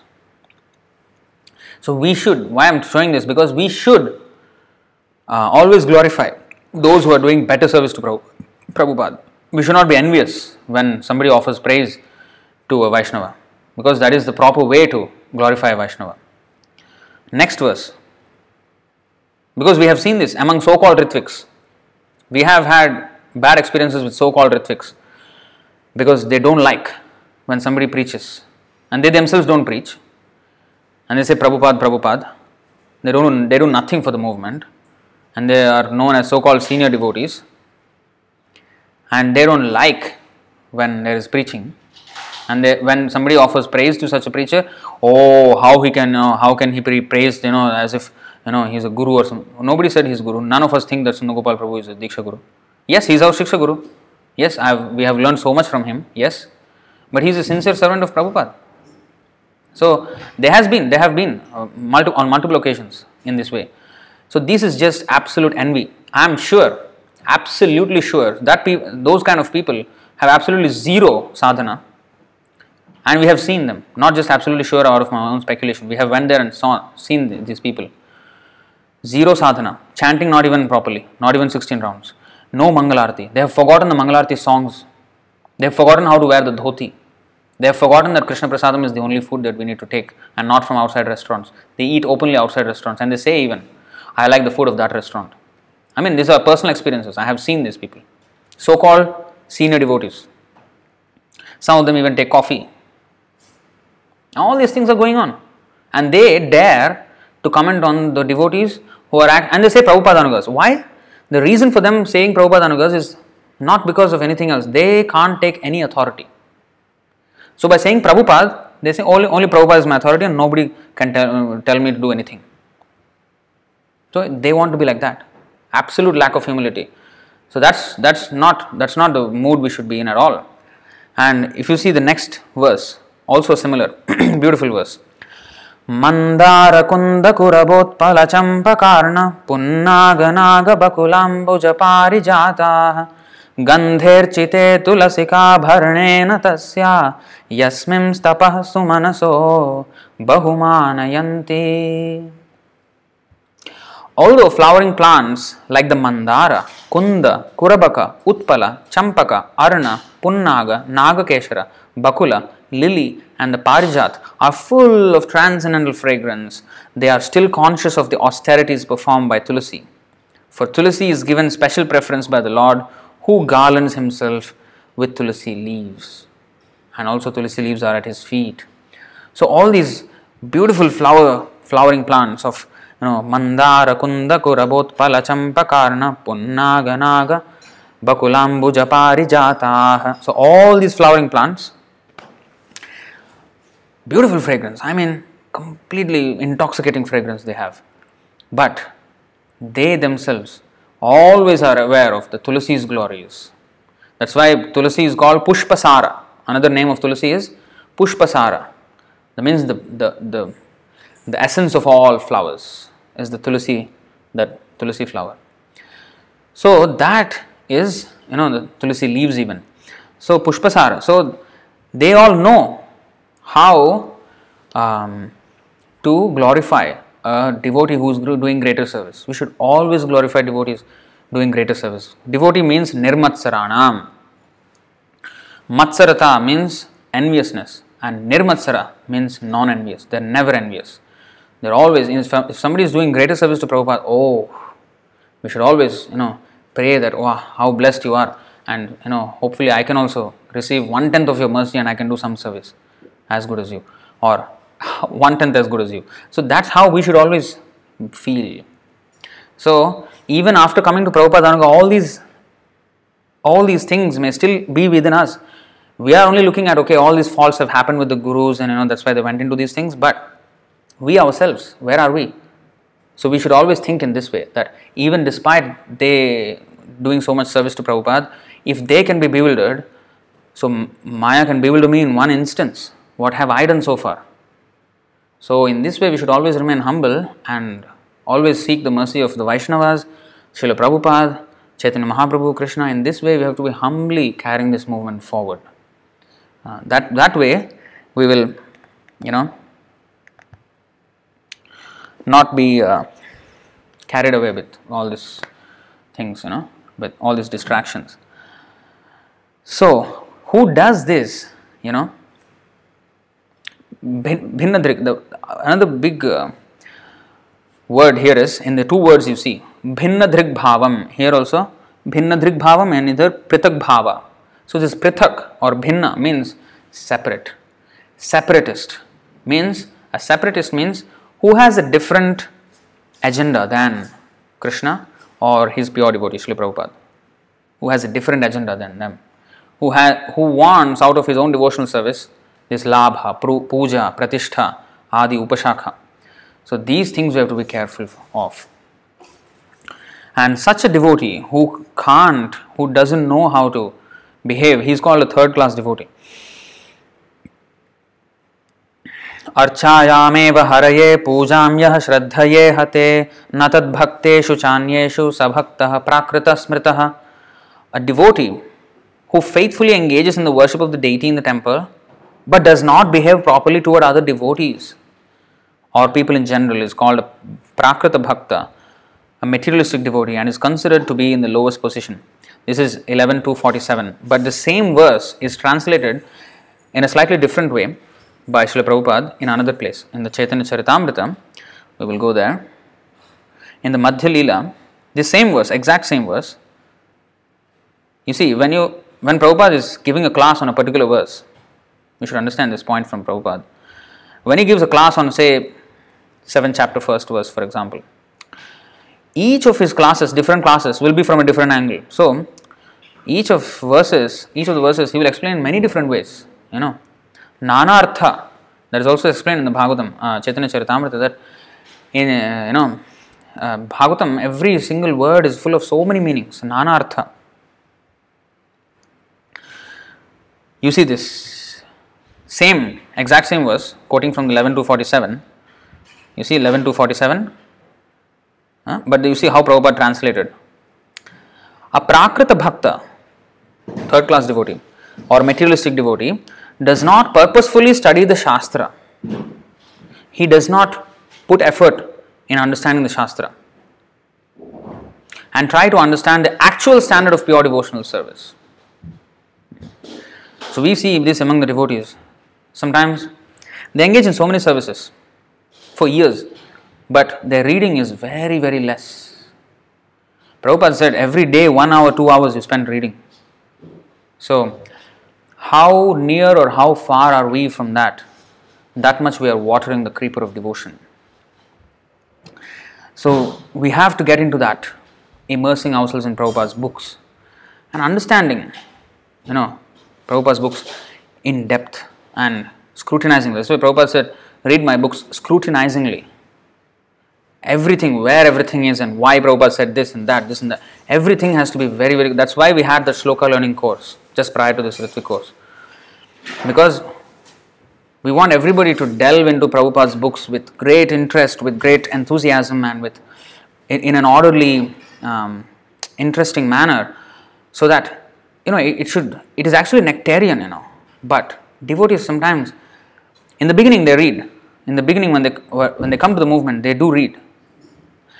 And after some time, they think, all right, okay, I kind of get the meaning of the whole movement and the Krishna consciousness in general, and they stagnate. Maybe they think that I have read all books of Prabhupada and I have read them. So there is nothing more new. So this is actually a dangerous mentality, because each time we read Prabhupada's books, we will always, without a doubt, without an exception, we will always find newer and newer things in the same things that we have read before. So, Navanavara sadhamani udyatam rantum asit yadavadi bhata nari, what is it? Yadavadhi mamachetah Krishna padaravinde Navanavara sadhamani udyatam rantum asit. So, that is Krishna consciousness. Every single second, there is newer and newer tastes.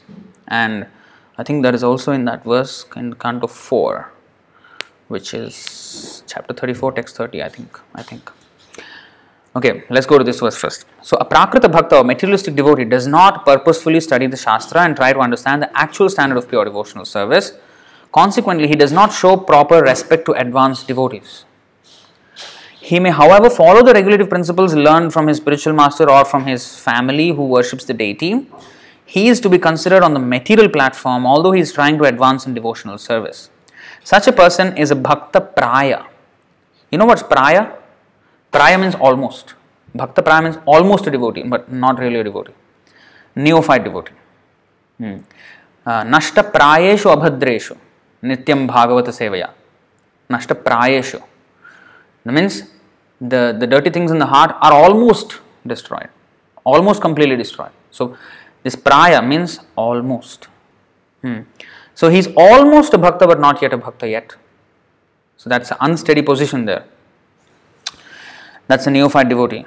Or bhakta abhas, for he is a little enlightened by Vaishnava philosophy, but not enough to save him from further falling down. So therefore, let us spend time reading Prabhupada's books and in the association of devotees who are reading Prabhupada's books. In fact, we are so fortunate to be in the association of Sundar Gopal Prabhu. Why I say that? He always reads, how much time he spends reading. I don't know how many, I think even he has lost count of how many times he has read Prabhupada's books. The thing is, whenever he finds something, again and again, he reads again and again, of course. And then whenever he finds something, he will share with all of us the verse. That actually, people sometimes praise us. Oh, so many shlokas, very nice, this. Actually, I am not qualified for any such praise, because what we have learnt was because of the association of a devotee who is so immersed in Prabhupada's books. And if you see the way he gives his classes, he's just basing on the verses. That's why this screen that you see here, this is his way of presenting to us. We just copied. Because when we speak, of course, we should quote the scriptures and everything. But there is a particular effect when people see actually the verse, they know for sure that you are not, speculating or something. It's just there. They can see for themselves. So it creates a lot of. He started this because he wants them to be attracted to Prabhupada's books. You see what knowledge is there. Just see. This is Prabhupada's books. This is from Prabhupada's book. This is from Prabhupada's books. This is from Prabhupada's books. So in this way, as we see more and more, wow, Prabhupada's books are really full of, I need to read Prabhupada's books. So that's the whole point. So to get to reading Prabhupada's books. And once we read and see all the different nuances of devotional service, we should not consider ourselves a devotee enough as long as we just chant 16 rounds and follow the 4 principles, and that's it. Prabhu, I promised when initiation that I will chant 16 rounds and follow the 4 principles. Prabhu, I am doing that. That's not enough. We have to rise up early for Mangalarti. We have to have the morning program. We have to. Onidatta is asking, in which class does a Prakrita Bhakta belong? He third class devotee. So we should wake up in the morning. We should wake up and chant our rounds in the morning, and then we have to eat only Krishna Prasadam. Associate with devotees who are actually preaching Krishna consciousness far and wide, taking great risks in that preaching. We may also be preaching. But those who are taking risk in preaching, oh, they are even more advanced. So take association from those devotees who are doing like that and get inspired. In fact, Bhaktivinoda Thakur also said, how to increase our enthusiasm in Krishna consciousness when we are not so enthusiastic? Go and associate with devotees who are following, and when one sees a devotee nicely, serving the spiritual master and Krishna so nicely, then one is inspired by just seeing such a devotee. This is Bhaktivinoda Thakur's advice. So that's what we need to do. In fact, Ramanujacharya, he had quoted from, even Bhaktivinoda Thakur quoted from Ramanujacharya. And Ramanujacharya said the same thing. If ever you think that you are demoralized for some reason, or you think your endeavors in devotional service are not fructifying, or you have some kind of misgivings or whatever it is, something disturbing your mind and heart, just go and sit with the devotees. Sit among the Vaishnavas, everything will be solved. Ramanujacharya. So Bhaktivinoda Thakur quoted that and said the same thing, that if we have any problems in our devotional service, we need to actually, that's how our enthusiasm for devotional service, the fire of devotional service will be rekindled, and then we will be completely in the fire. So that's when we associate with devotees who are in the fire. So just like that iron rod, if it is in the fire, then it will become red hot, just like fire. Wherever it touches, it will burn. But you keep on touching, it will become cold again. Again, it has to be put back in the fire. So when we are preaching, what we are doing is, we are touching everywhere and trying to fire up the fire of Krishna consciousness. But then if we just are engaged in preaching without our sadhana, without associating with devotees, without again getting ourselves hot, that iron rod, again keeping that hot. So if we don't associate with that fire again, that iron rod will become cold, and then it won't have any effect anymore. It will not create any more fire wherever it touches. So we need to be in the fire, and then we go out, preach, and again come back and have that fire of association of Krishna devotees, and then go out and preach, and that way this whole thing will increase. And that's exactly what Prabhupada set up this movement for. I know this is kind of becoming a rant, but this is where we come from. This is where ISKM comes from. That we want to create, we just don't want to be criticizers of whatever happened with the Guru system. Fine, let us know that they're wrong, and let us know why they're wrong, and let us not repeat that, and let us work on making it right. This is Prabhupada's mercy that we have such a huge service in front of us. For the rest of our lives we can spend, and it's not enough. The whole world is there. As Prabhupada said one day, in 18 days, the world, when Pandavas, the war of Mahabharata, the Kurukshetra war, happened for 18 days. And 18 days before the day of the war, Pandavas had nothing. From zero to hero in 18 days, to the world conquerors in 18 days. And Prabhupada said, Krishna can give us this entire world in 18 days. But are we ready to handle that glory? Are we ready? When the time comes, are we ready to handle that? Why Krishna gave Śrīla Prabhupāda the entire world in 12 years? He was ready. He was ready for it. And even after Krishna gave him the whole world, 108 temples and thousands of devotees, and fame spread far and wide across the globe, 6 continents. Prabhupada's devotion and his mood never changed a single bit from what he was when he was a humble sannyasi in the Radha Damodar temple in Vrindavan before he left for America. And that's why Krishna benedicted him with everything. Why Krishna gave Prahlad Maharaj everything. In fact, Prahlad Maharaj said, I want to be just your devotee. No. Narasimhadev forced him. I want to give you a benediction. I will give you a benediction. First he asked Prahlad, what benediction you want? I have been very satisfied with your service. And we have read about that in the Narasimha Leela series. So Prahlad said, no, I am not a businessman. I don't want anything from you, Narasimhadev. I just want to be your servant. You are my eternal master. I am your eternal servant. There is no need of anything more than this mood. That's it. This is the only thing I want. No, you must have it. I want to give you. I will give you. Narasimhadev just forced the opulence on Prahlad. And he says, you be a king until the next Manvantara. Until the Manvantara, you be the king, and then you guide everybody in this Krishna consciousness. And similarly for Dhruv Maharaj. Dhruv Maharaj, he went for a materialistic reason to Krishna, and then he wanted a position greater than his great-grandfather Brahma himself. And when he saw the Lord, he said, Sthanabhilashi tapasi sthitoham tvam praptavan deva munindra guhyam kacham vichinvan api divya ratnam swamin kritarthosmi varam nayache. He said,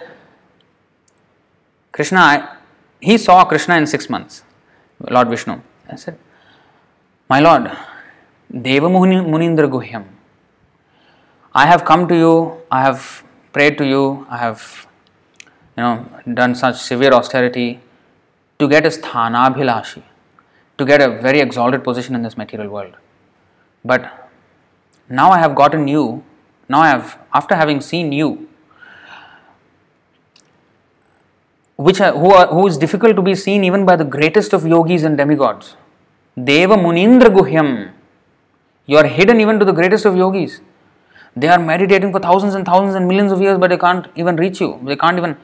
Panthastu koti shatavatsara sampragamyo vayo rathapi manaso munibungavanam sopyasti yat prapadasimnya vichintya tattve govindamadi purusham tamaham bhajami. At the speed of mind they have been going, but they have not reached even the toes of your lotus feet, the toenails of your lotus feet, what to speak of anything else. But I have been benedicted by the vision of your entire beautiful form. Now comparing this benediction that you have already given me, what is the benediction? Just by showing yourself. Your audience is so valuable that now my desire to become greater than Brahma is kacham vichinvan. Now I feel that it is like a broken piece of glass that I was asking for. Instead, you being so merciful, you have benedicted me with a valuable diamond, that is you. Now I don't want. Swamin kritarthosmi. I am completely satisfied. You have given me millions and billions and trillions of times more than what I asked for, and I can never repay this. Varam nayache. I don't want anything more. He said this. But Lord Vishnu said, I will give you. I will give you the thing that you asked for. Just to show that it is not that I will just trick my devotees into with my charming form and then they will never become rich. No, I am completely capable of bestowing them everything. So he gave. So when did Krishna give his devotees, Prabhupada or Prahlad Maharaj or Dhruv Maharaj? When they were actually pure devotees. So because they were ready to handle that opulence, that glory, they would not go into this mode of like Hiranyakashipu, totally intoxicated with the power. He also had the glory, but what he did with that, completely misused. But because they could handle the glory, he gave them. So Prabhupada said similarly, Krishna can give us this entire movement, the entire world in 18 days. But are we ready? So, we have to prime ourselves for that.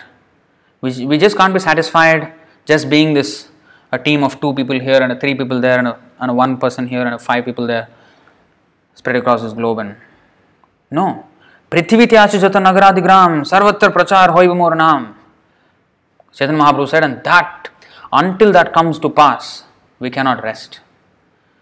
So that should be our mood. So and with each breath that we are inhaling and exhaling, we are just inviting death. The death is just becoming closer and closer and closer. Everyone is standing in the queue. Everyone is standing in the queue. And when the time comes, we will be executed by the laws of nature. And with each person being executed, we are going closer and closer and closer and closer. And we do not know actually, we are blindfolded. So we do not know whether we are the next, or we are after 1,000 people, or 1,000,000 people.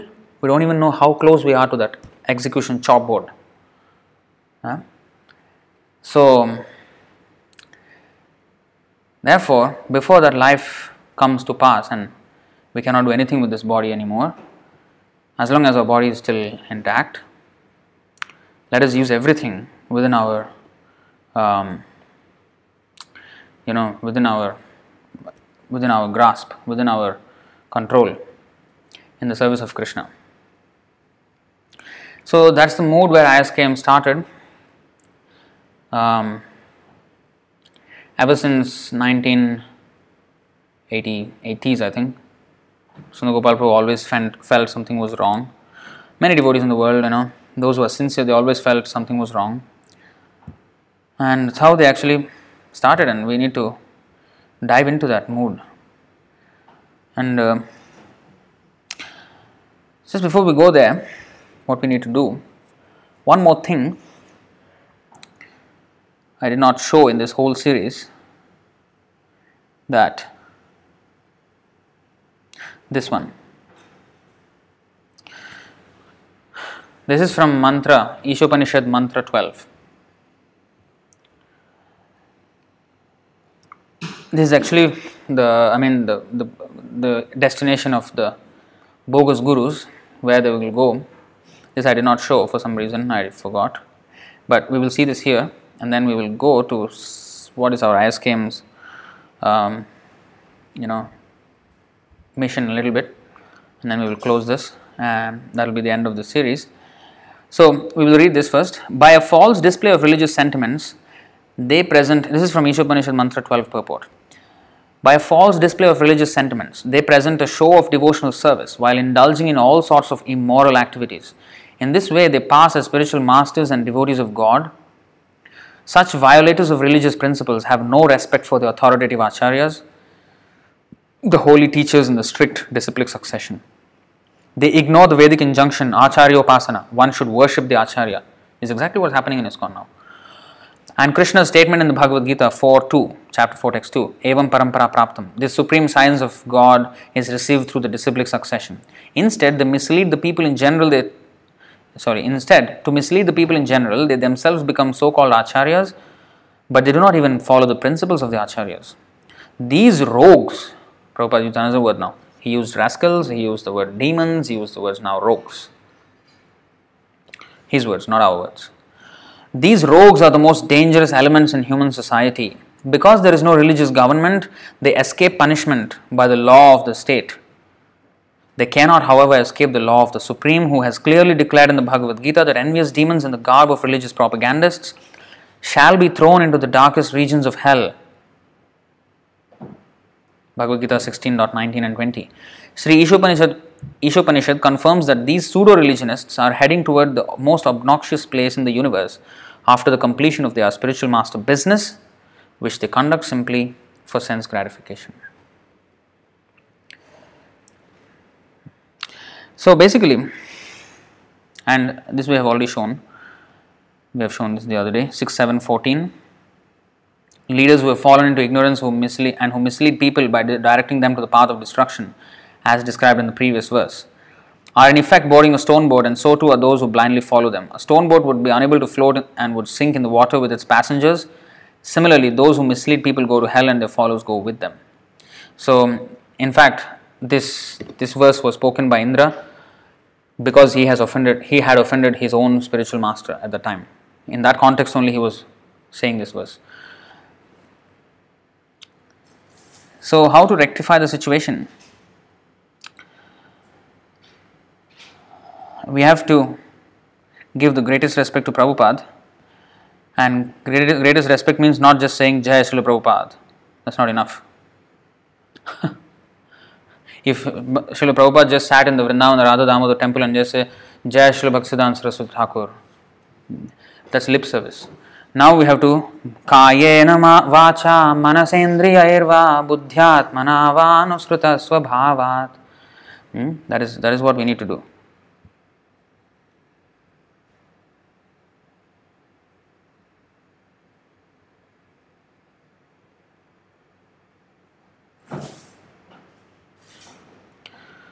11:236 Kayena vacha manasendriyayirva buddhyatmana va nusrita svabhavat karoti yadyat sakalam parasmai narayanayeti samarpayetat. In accordance with the particular nature one has acquired in conditioned life, whatever one does with his body, words, minds and senses, intelligence or purified consciousness, one should offer to the Supreme, thinking this is for the pleasure of Lord Narayana. In our case, this is for the pleasure of Śrīla Prabhupāda. Yeah, and of course, that will be the pleasure of Narayana. Yasya prasadat bhagavat prasado.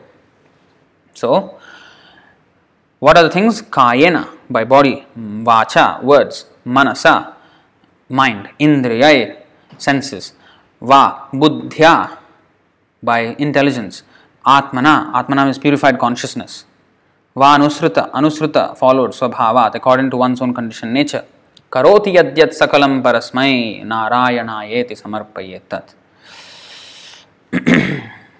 So, with all our body, mind and soul, everything in, completely immersed into this. So, carry out the order, basically. You have to carry out the order. So, basically, this was something that was the thing that how ISKM started. So, briefly, we will just go through the whole thing. So, in the 80s already, Prabhu was dealing with all these gurus. In fact, it is not that I did not have any experience with gurus, fortunately. But Sundar Prabhu went through the whole harrowing experience of dealing with the gurus. And first it was Hamsadutta Swami, who was a GPC in Singapore here, and he created a mess. And Prabhu left for Singapore, and then he went to, India. There he was trained under various devotees. And then for 1.5 years, in 1982, actually he joined in 1975 and then got initiated in 1977, January, by Prabhupada. And then there was 1979, he tried to register the society here. Actually, mind you, Singapore was the only country where Śrīla Prabhupada was not allowed in. In 1971, he was stopped at the immigration. The only country, even Russia, which was communist country at the time, Prabhupada could enter. But Singapore, they did not allow him inside. So it was very difficult. And in 1979, he applied for a registration of our society, but then the government banned it. They said, no way you can have Hare Kṛṣṇa in Singapore. It was only due to the sheer determination of Prabhu, Sundar Prabhu, that Hare Kṛṣṇa exists in Singapore. A lot of struggle. It took him 22 years to get the society registered. That much of struggle just to get the society registered. It's a matter of weeks or even days maybe in many countries, but here it was a matter of 22 years. From 1975 when he became a devotee all the way to 1997. So anyway, in between this guru's chaos happened, and then he went to India, and then after that he went to America in 1983 until 1985. For 1.5 years or a little more than that, he was in America, in Houston, Texas, and he worked under Tamal Krishna Goswami. And Tamal Krishna Goswami treated him as a god brother because he was first initiated. Prabhu was first initiation from Prabhupada and second from Hamsadutta Swami, and therefore he was considered Prabhupada disciple. Of course, a little bit junior. So therefore he was working under Tamal Krishna Goswami, and he had that, they had friendly dealings as well at the time, but also many times they had arguments regarding Prabhupada. Most of the time Prabhu did not argue with him, but he just quietly disagreed with him, especially when he said that conversation in that room, especially when he said, your heart is so small that you have only place for Prabhupada.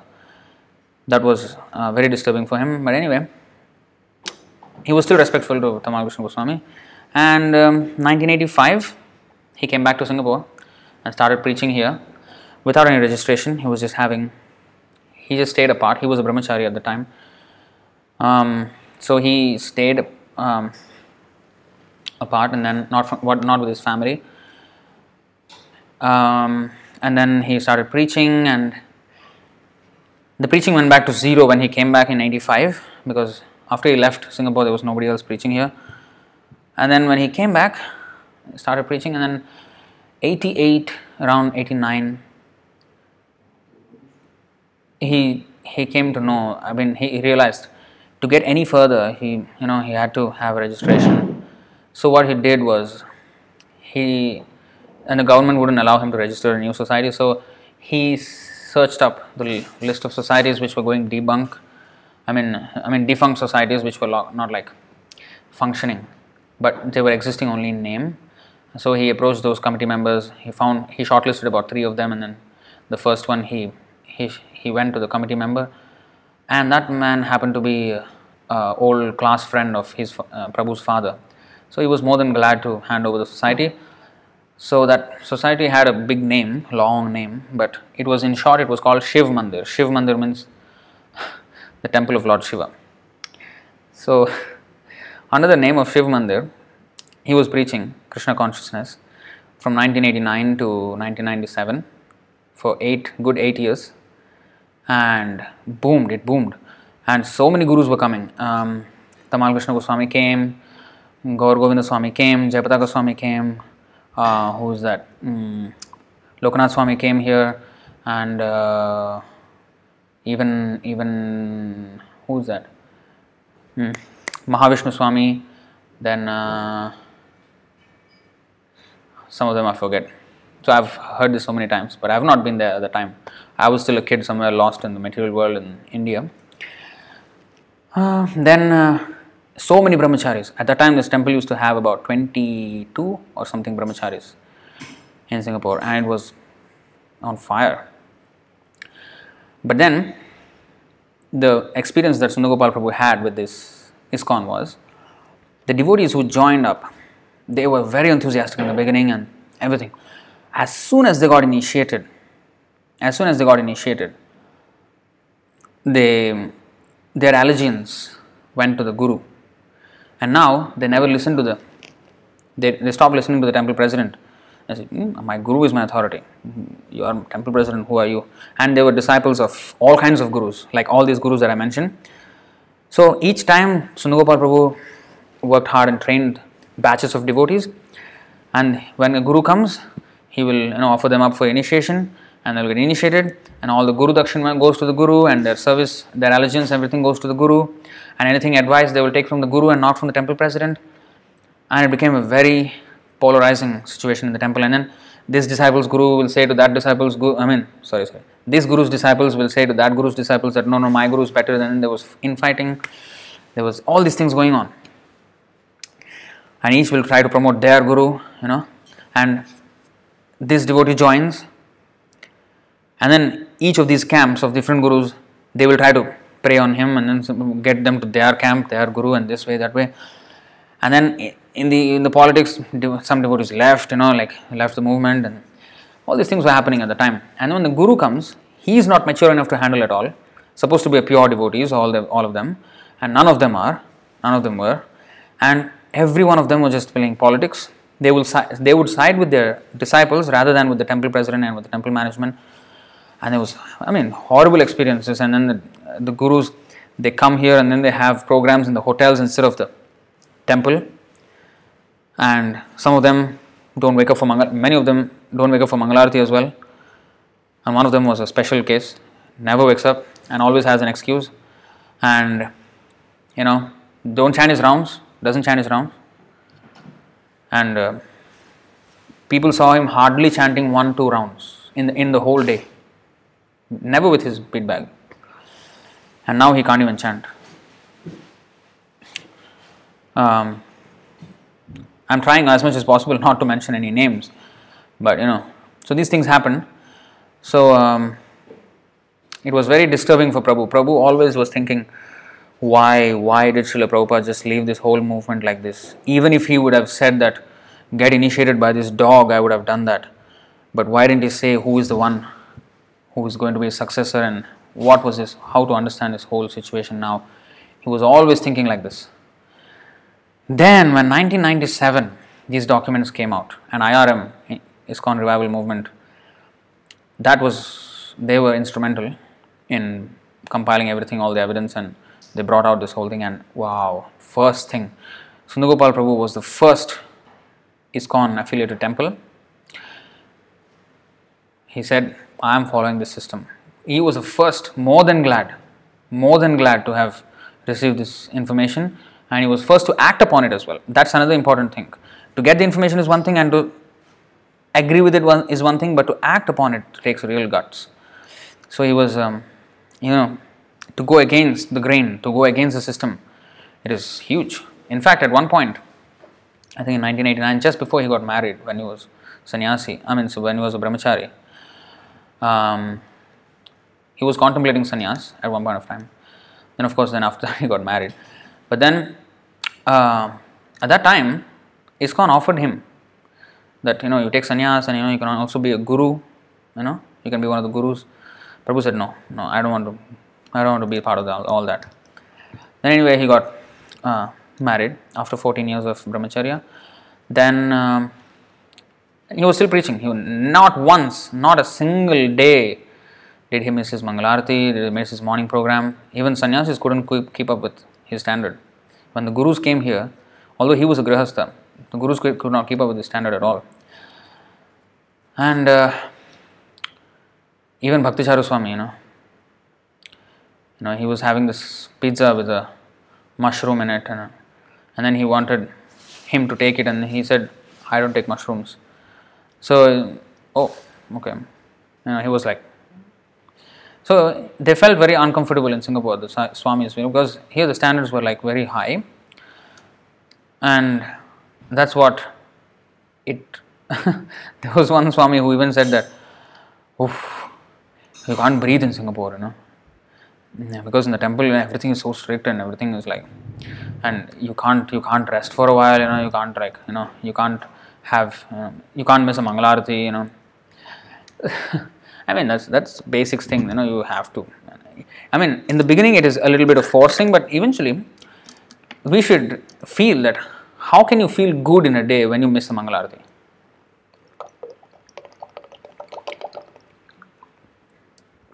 So we should get to that. So anyway, coming back to the point, so he was preaching like this, and 1997, so at that time, two things happened. On one side, the Ṛtvik system news came out. And by the way, as Ayappa said in the comments, so every time people would come to the temple and say, hey, I thought it was Shiv Mandir written outside, and then why I come here, where is Lord Shiva? And every time they would ask. Then every time they would say the Shiva means actually auspicious, so this is auspicious temple. They would just cover it up instead of telling the whole long story. Sometimes, if they had time, then of course the story would go out. But, otherwise it was just like, Shiva means auspicious, so this is very auspicious. Kṛṣṇa consciousness is very auspicious in that way. So, the temple was going on. So, in 1997, what happened? Ṛtvik system news was one thing. Another thing is that the government, they offered that, they called Sundar Gopal Prabhu up for a meeting, a very special committee from the government.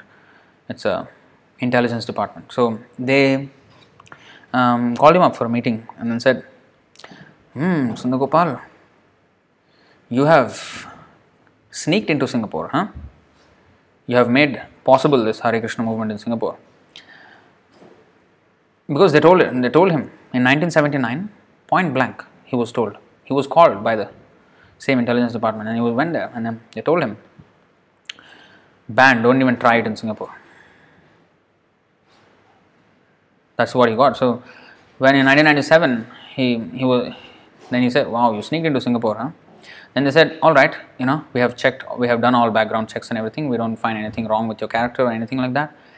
So we are thinking of awarding you a society, but you have to close down this society, this old society, and we will give you a new society, but you should not be affiliated with ISKCON.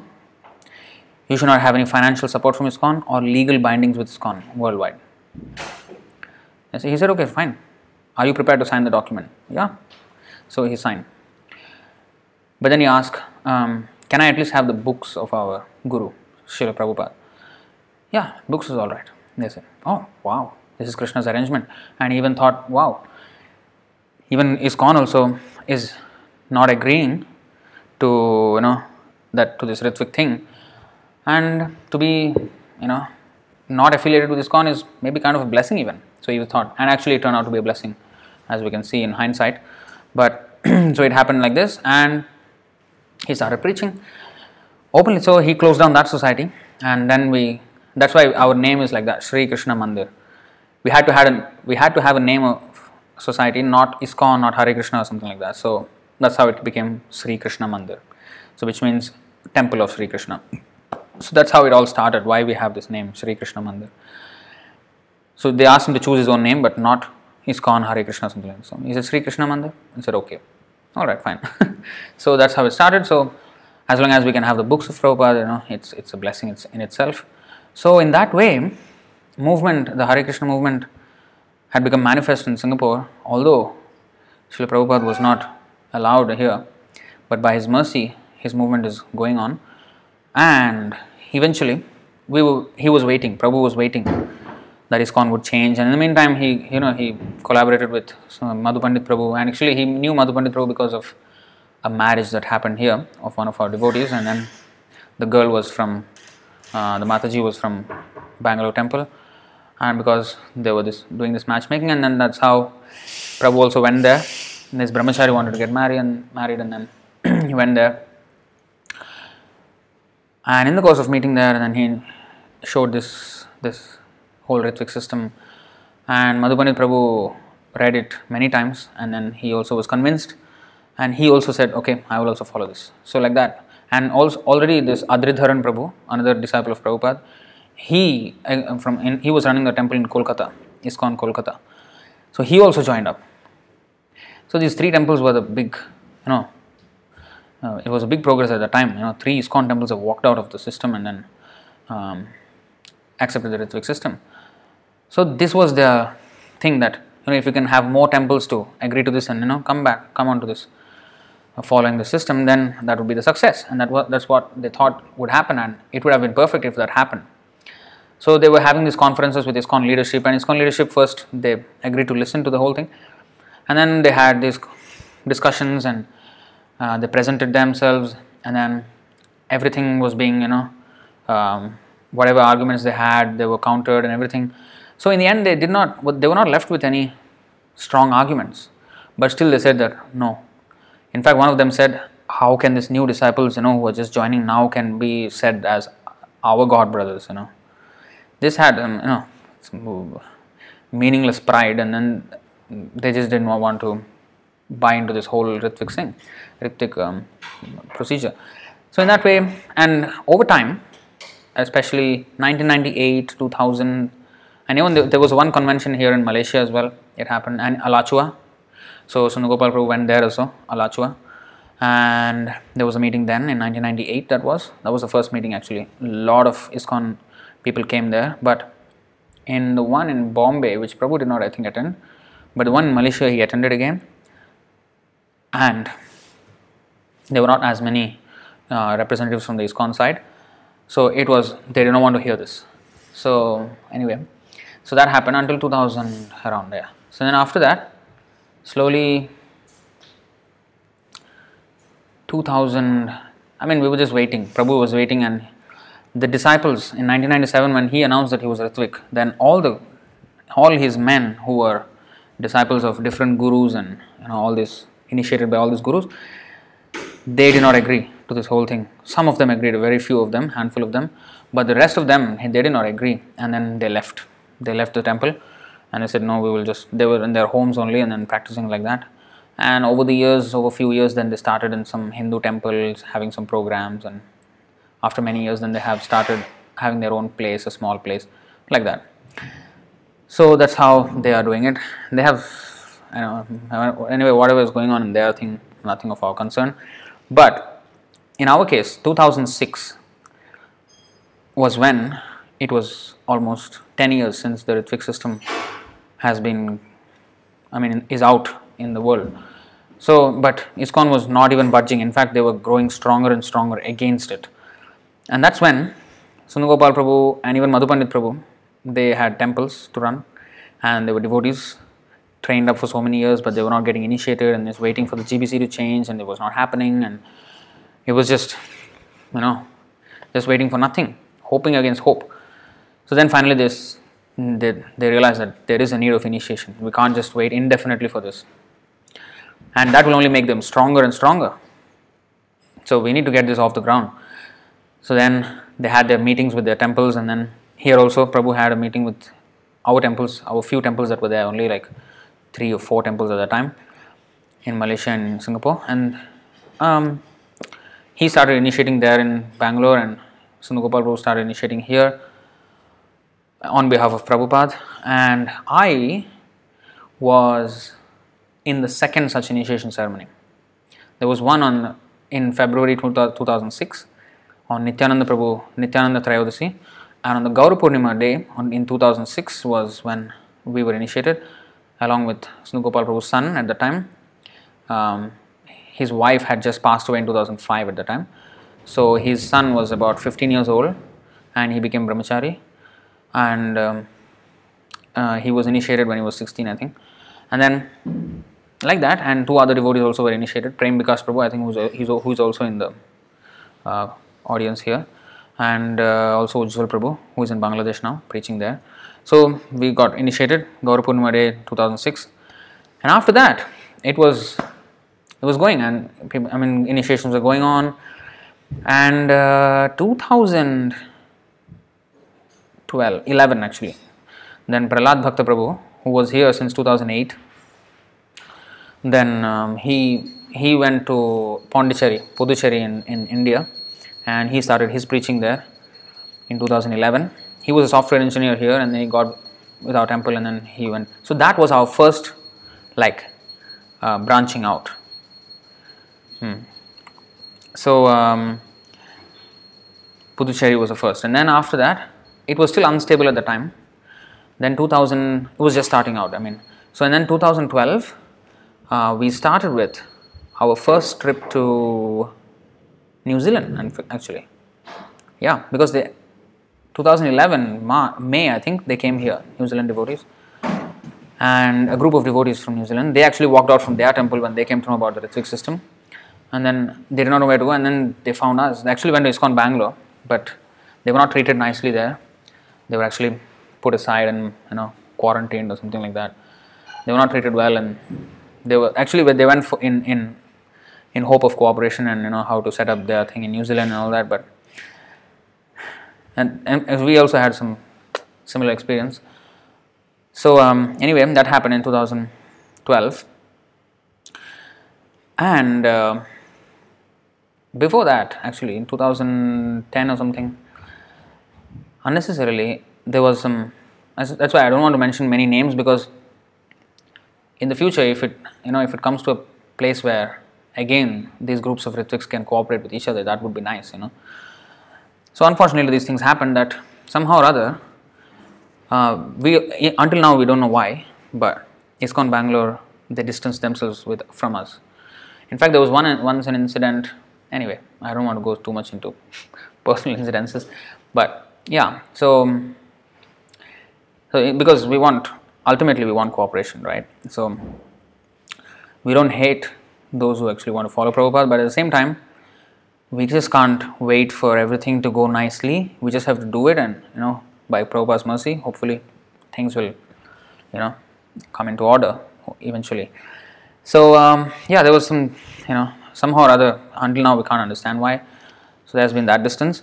So the New Zealand devotees also felt the same thing, and they came here, and we started cooperating with them. And then in fact we had trips to New Zealand, and we had even Rath Yatras there. It was nice, but unfortunately there were a few families, actually Grihasthas there, and only one of those families is now with us. The others, especially due to that leader there, so that was also another not a very pleasant experience again, because they were not following the main thing is this again, they were not following the sadhana. Morning, no waking up, and no Mangalarati, and only 2 brahmacharis were doing it there, and now they are grihasthas, and now actually they are with ISKM. Only they were doing it then, and then they jumped ship, and then they are with us now. So they were having these problems, and they were not reading properly, and no chanting, and even other things, even sinful activities were happening there, breaking of principles. So that's why even eventually, so one family came out, Hanuman Prabhu, who is now in New Zealand in Nelson, and then also Caitanya Leela Prabhu and Saṅkīrtana Prabhu, who are now in Australia, and they are preaching there nicely. So these things happen. And we also, in 2012, in the beginning we went to New Zealand, and then in the mid-year we went to China. And China we went because we wanted these huge inflatable Jagannath, because for our Rath Yatra we wanted them done, and then in China it was affordable, and then we needed to communicate with them. The only problem is communication, because we don't know the language. So we needed to find some Chinese devotees, and we knew actually some Chinese devotees, but Srila Prabhu actually was contacting the senior devotees there. Again, I don't want to mention names here. I want to keep it as, devoid of names as possible. But so there were some senior devotees there, and Prabhupada wanted to. What am I saying? So Srila Prabhu wanted to, communicate with them, and then he was trying to push him, or suggest to him that let's cooperate and then move the movement in China, because we already have a few devotees. And one of the senior devotee was, he accepts Ṛtvik system, but then he was not doing anything. He was just in Hong Kong, not doing nothing there. And actually two of such devotees there, senior, but then doing nothing, no preaching, and they were doing their own businesses, and they were seen as senior devotees there, and the Chinese devotees, they were under them. So Prabhu was actually from 2006 itself, he was trying to let's start something, let's move this movement forward, because ever since his wife passed away when he was 50 years old, 2005, Prabhu took it as a blessing. Of course, his wife was very cooperative, very nice, but then since he passed away, what can be done? So he took it as a blessing and said, no, now is the rest of my life should be traveling and preaching. And then that's how in 2006 onwards he was always thinking, where to go and how to preach and how to expand his movement and how to spread this Ṛtvik system. So in that way it was going on, and but the devotees were not doing anything. And so in 2012, for that inflatable Jagannath, that big Jagannath, 20 feet Jagannath Baldev Subhadra, I think you must have seen those in the photos of our Rath Yatra. So to make those, we went to China. So then we actually physically met them, the devotees. But the senior devotee was still in Hong Kong. But then we saw that the whole scene was everybody was just fighting among themselves, although they were so-called Ṛtviks. Then Prabhu saw the whole thing and said, see, you need to buckle up in your sadhana. And then because the whole problem why this infighting is because when there is passion and ignorance, these modes make us fight. When we are in the mode of goodness, we will not do this. So why we will be doing this devotional service in the mode of passion and ignorance? Because the morning program, which is, which gets us to be in the mode of goodness, that we are compromising with. So if we, whenever anybody came to Prabhupada with a problem, then Prabhupada always said, are you chanting 16 rounds? Are you following the 4 regulative principles? Are you following the Mangalarati? Are you reading my books? Are you doing the Saṅkīrtana? So these are the things he would actually, before even going into the problem, he would see whether you are doing these things first. If you are doing these things, you should not be having a problem. That is the meaning. So every time he would always judge a problem, get an understanding of the problem by seeing whether who is following first. So always that is the main thing. So when that doesn't happen, then everything just falls apart. We can't just move this movement or preach externally without any internal strength. Purity is the force, as Prabhupada said. The force is purity. So our own internal personal purification must be taken very seriously. If we have to be instruments of Krishna's plan and Prabhupada's plan, we have to be, a knife is good, but if a knife is not sharp, then we can't cut with it, right? The vegetables. So if we just say we are instruments of Prabhupada but don't do anything, we are like the blunt knife, we can't do anything. So we have to sharpen ourselves so that we can be an effective instrument of Prabhupada. Otherwise, we will not be an instrument, it's just lip service, right? So therefore our personal sharpening has to be there, and therefore we have to be a good instrument in Prabhupada's hands. So we have to follow the rules of Prabhupada. So he set up this morning program. He said, do this first. So in that way, China boomed. I mean, the devotees, like, it was suddenly, all the devotees were united. Of course, there was some, a rare few who wanted to be the controllers, who wanted to keep it suppressed, because they just wanted to be known as senior devotees, but they don't do anything really substantial.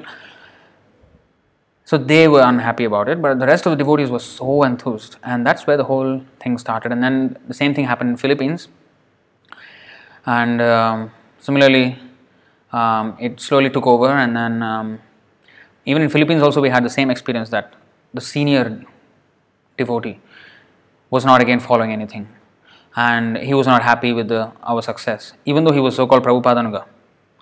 He was not happy that preaching is going on now, there is a temple. No, he was not happy.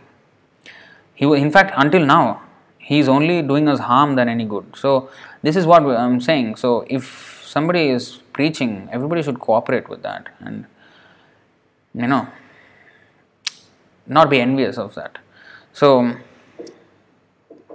in that way, so preaching happened, and then anyway we went on anyway with whoever wants to be part of the movement and dedicate their lives. We went on. So those who want to just complain and those who want to be envious, let them be. What can we do? What can we do? So we just went on, and in other countries also it opened up eventually, and Europe and Russia, and we have, of course, a handful of devotees in America who are also communicating regularly with us, but we don't have a temple yet. It hasn't come to that situation yet. But in India, of course, it actually boomed even more.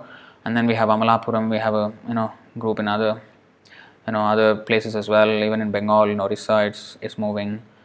So in this way we have a few. And then in Bangladesh, some of our devotees went back from Singapore who were here, and they were trained, and then they went back and they started preaching there in Bangladesh.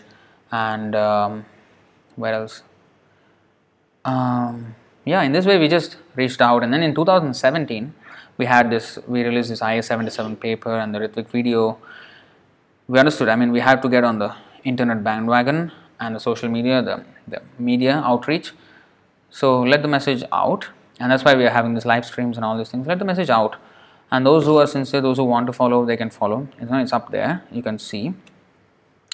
So in this way we're trying to reach out, and that's basically our plan. And then who wants to get initiated, and then of course everybody must be following, and then eventually they get initiated. Of course they have to follow, and they have to show that they're following, and that's how it has went. It has gone so far, and that's how that's the principles on which we are cooperating. In the beginning we tried cooperating with various actually many Ṛtvik associations, but what we saw was, yes, some devotees did join, but there was so much skepticism and so much, just saying Prabhupada is the Guru is not enough. When Prabhupada was there, also everybody was for Prabhupada, right? But there were so many disagreements going on even within then, because saying Prabhupada is the first step, and then there has to be all the good cooperation, the mood between Vaishnavas, all the the dealings, the Priti Lakshanam, the nectar of instruction, verse 4, and all these things have to happen, and the training has to be proper. We have to be, everything has to be, the Vaishnava dealings must be proper. So sometimes, and then the following, of course, we have to follow our sadhana strictly. So strict sadhana and the reading of philosophy is at the base of this whole thing. And then there has to be Vaishnava dealings with properly established Vaishnavas. We can't just have a friendly relation with somebody who's not following the instruction. It will be impossible, because at one point of time when we will find out, then definitely those who are following will suggest to those who are not following, please follow, and then they'll get upset about it, and then, why you are trying to control me, it's not about that. It's about following Prabhupada's instructions. So there'll become a rift. So we just can't be artificially friendly. It has to come. Swajati means must be on the same standard. We have to all follow for our own good, for the good of the preaching and everything. So then we can cooperate. then we can always cooperate, So that has to be the base, and that's where ISKM is coming from, and that is what we offer, and that's how we want to serve Śrīla Prabhupāda and all the sincere Vaishnavas who want to follow Śrīla Prabhupāda. And we're also reaching out to those, ISKCON devotees and whoever, who can get in touch with this message, and we have to reach out more far and wide. And at the same time, we have to preach to the newer people, not just try to preach to the ISKCON devotees. We go out, book distribution, and preach to the new people, make more devotees. That's the whole thing. So that's where ISKM is at now. So basically, that's what we stand for, and that's our service to everybody. So kindly, sorry I have taken such a long time. It was a long rant, but how many of you are left here? Oh, still you are listening. Okay, thank you very much. So now we'll go into any questions that are there, and then we will wrap up this session, and basically that's the end of this Ṛtvik series. You can always contact us through email or WhatsApp or Facebook and all these social media platforms, and that way we can stay connected and we can take this even further. Alright, so let's go to the questions. Vishnu Teja asks, Prabhu, how can we protect our ISKM from demons that want to infiltrate like in ISKCON? Well, as I said, we have to become strong in ourselves. The demons are not anywhere else but in our own hearts. The lust, anger, greed, the anarthas that are in our heart are the demons. So as long as we clear those things, so we will be perfect.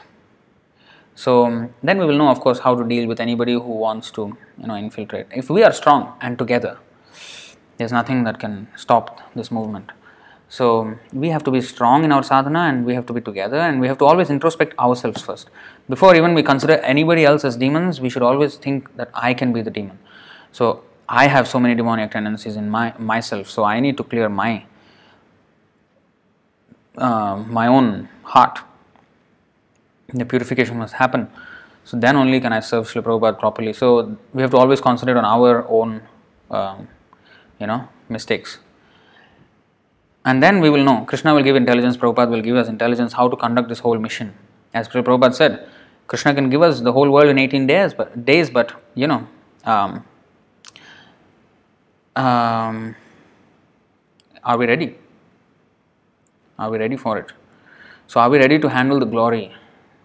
So glory means not our glory. It's Prabhupada's glory. It's Kṛṣṇa's glory. Caitanya Mahaprabhu's glory. But we need to serve that movement. If it gets to that stage, can we handle all that? So we have to be, as Prabhupada said, purity is the force. So we need to be pure. So Virendra Prabhu is asking, I am reading ISKCON texts such as Bhagavad Gita as it is, Bhagavad Puran and other texts. So they are bona fide with respect to ISKM. So my knowledge of ISKCON texts is admissible to ISKM. No, it's not. I mean, it's Prabhupada's text, right? So it's not anything wrong, We have to read Prabhupada's books. It's not ISKCON's books as in the Guru's books. Those books, yes, we should not read. I mean, all those Journey Home and all that stuff, it's some rubbish. We are dead against that. But Prabhupada's books, yeah, we should read. And so the Prabhupada's books we have to read. Chaitanya Chandra Prabhu, question is how Gaudiya Math deviated. So basically, Bhaktisiddhanta Saraswati Thakur did not name any acharya that would follow him. But of course, he knew. He already said that when time comes, he will do everything about Prabhupada. He said that. But then he did not name a particular acharya who will follow. He asked them to form a GBC and conduct the mission. So Prabhupada says that whoever would come out self-effulgent, he will be the next acharya. That's what that's what Bhaktisiddhanta left. He did not leave a Ṛtvik system, but Prabhupada left a Ṛtvik system. So that's how that happened. So, but they jumped on the bandwagon. Oh no, there has to be some guru, there has to be a successor, and they made somebody gurus, and then the whole thing fell, and that's how it all fell apart in Gaudiya Math. Then Chaitanya Chandra Prabhu is again asking, which software you are using to read those books online, please? Well, actually, when I do my personal reading, I use the original books in ebook format on my Kindle.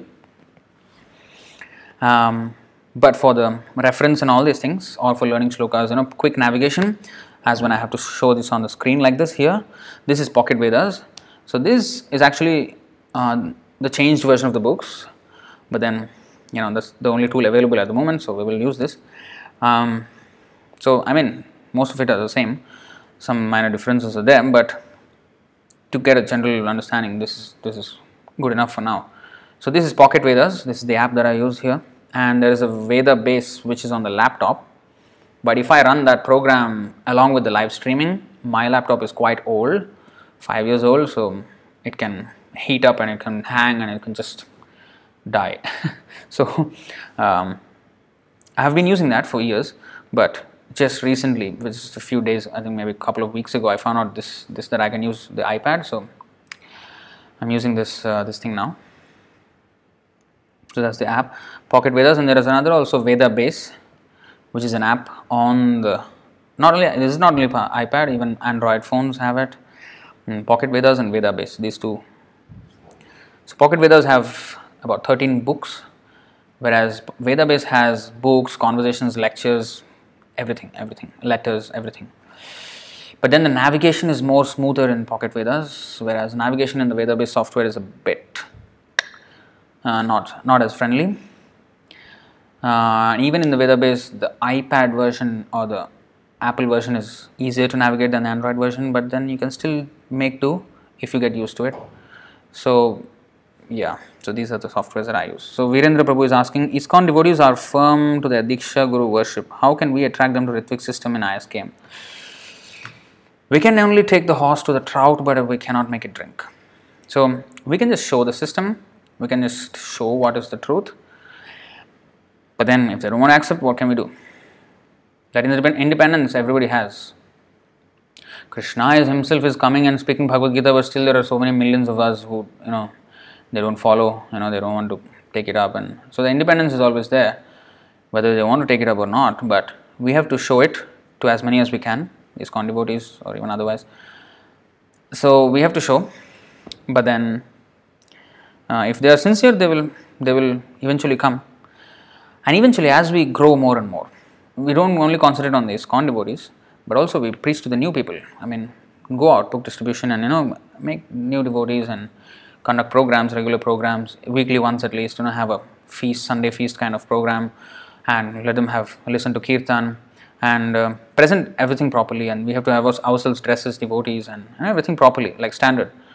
And then the Kirtan and Prasadam and philosophy, in this way, get them to reading the books and all that. So all these things are necessary. So as we grow in number, as we grow in size, eventually they will notice us, and there are many in ISKCON now who are just sitting on the fence. They understand that there is a big problem in ISKCON, but they can't move out because they don't have anywhere else to go, and they don't have the strength they can't muster up the strength to start something on their own. They feel so weak or alone or something like that, demoralized.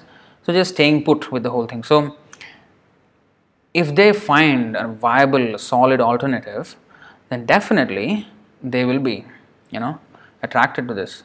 And so if they are, those people will only join at a later stage of growth.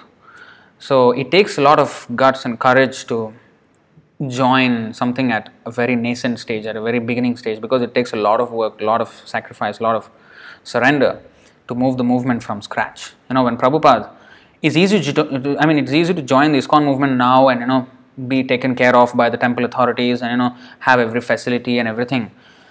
But just imagine how Prabhupada started it all. He went alone. He suffered 2 heart attacks, massive, on the ship, and then he went there and he was. He always said, "I am at the fag end of my life, old man, strange, in a strange place," and it's a cultural shock for him. He has never been outside India until then for all his life, and then now he's in a place where it's completely different from what India is, and then he has to preach there, and nobody knows. Whether he would even last there, and the cold might kill him, or anything might happen. And that amount of sacrifice, risk and surrender, that is what got this movement to this place that it is. And the ISKCON gurus are just riding on that wave, of that opulence that ISKCON has now. But then to again start this whole, Ṛtvik system from scratch, again there will be a lot of sacrifices. So there will be so many difficulties. As Bhaktisiddhanta Saraswati Thakur said, there will be the one who surrendered to Kṛṣṇa, his life, his path is set with thorns. It will not be a smooth journey. So we need to be ready for that. Anything for Prabhupada, anything for Kṛṣṇa should be our mindset. It's not that I want to be what I will get if I join Ṛtviks, what I will get if I join ISKM. No, you're not going to get anything. What you're going to get, we're not even thinking about it. What we need to think is what I can do for Prabhupada. It's not what I will get. No, what can we do to Prabhupada, for Prabhupada? So what service I can do. So that is the whole. A disciple means, what is that? Brahmachari Gurukule Vasandanto Guror Hitam.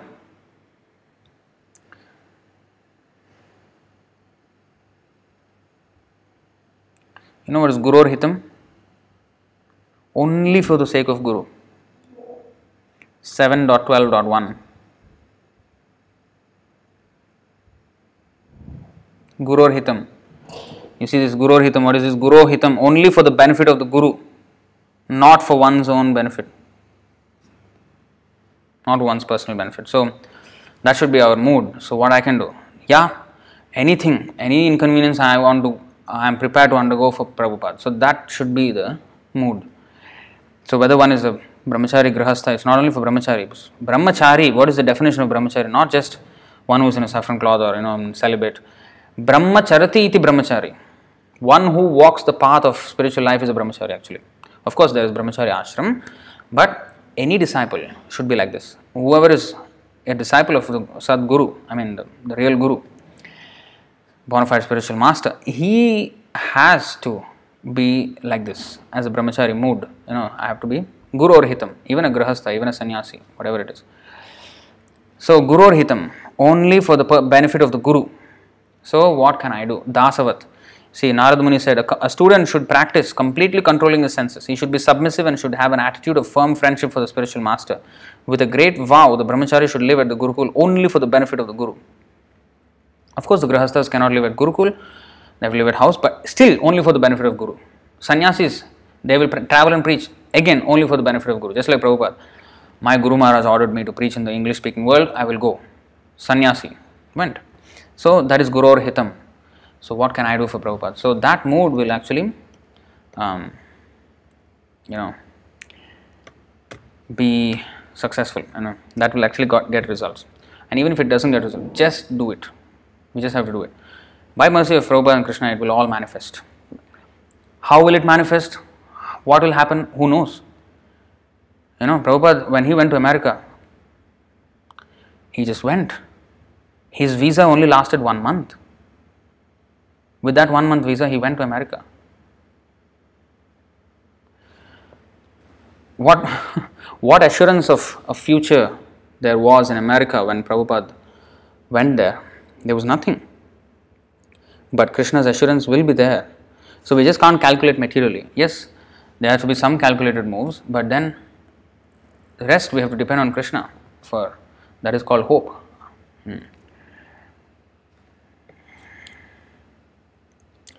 Exequel from Philippines, he is asking, can one get initiated even who is still associated with a non-devotee? You mean in the sense of you're working with them, or your job entails you to work with them or something? I don't know how you are meaning this, but we should just associate with them as much as is just necessary for that work if you are working with them, and then not have intimate connections. If you can preach to him Kṛṣṇa consciousness, well and good. But if you can't, or if he's somehow against the whole thing, then just deal with him officially, cordially, and then keep away. Just as you would go and in a market, you would ask the person how much is this, and then that is talking also. But that's not, you are not associating with the shopkeeper. You're just buying whatever you want and how much ever is necessary for that dealing. That's it, and then come out. But Preeti Lakshanam, the symptoms of affection, the symptoms of, like when you have best friends, right? There is, you reveal your mind and, you share your all that has to be done with the devotees. So that means association. If you just officially, cordially deal for that work, that is not really association. Association means when you get influenced by their association and you become close to them and start to accept their qualities. You invariably will we invariably, not just, not you, every one of us. We all, if we associate with them intimately, then we invariably will imbibe those qualities. So we should try to help them. Can't, then just official cordial and then come out. So if you can do that and associate more with devotees, yeah, we can get initiated. Why not? Anybody who's following all the rules of Prabhupada, 16 rounds, following 4 regulative principles, Mangalarti, eating only Kṛṣṇa prasadam, yeah, you can become initiated. But of course, they have to be recommended by authority. Like Prabhupada also, he took the recommendation of the temple presidents. So like that, there has to be some, what is that called? Accountability. Accountability is a must. So that is also necessary. So Virendra Prabhu asks, why the 11 Ṛtviks appointed by Śrīla Prabhupāda became gurus after the demise of Prabhupada? How can Ṛtviks transform into self-appointed gurus in ISKCON? What? Or how come Ṛtviks transform into... That's what, they just speculated on the order. They just thought, now these 11, now we automatically after Prabhupada's passing away, we will become gurus. So they just assumed, is their assumption. So the whole thing was built on assumption. Then Kṛṣṇa Smaranam Prabhu, oh, he's from USA, wow. Should the GBC be considered responsible for some of the calamities of this present time? Well, this coronavirus, yeah, I mean, I cannot say entirely, but definitely to some degree, because the only reason why these things happen is because of lack of Kṛṣṇa consciousness. But then again, there will be people who are always demoniac and they will not join. But at least, if our movement grows and grows and grows more, there will be more chance of more people joining. And that was definitely hampered by unnecessarily undermining the movement by introducing the guru hoax within ISKCON. So in that way, yeah, so there is definitely some degree of involvement in this. That's why it's Jiva Himsana. As long as we don't preach Kṛṣṇa consciousness, it is Jiva Himsana. We are committing violence. So, yeah, there is. If we don't execute the order of the spiritual master, we are committing violence to every single living entity on the planet.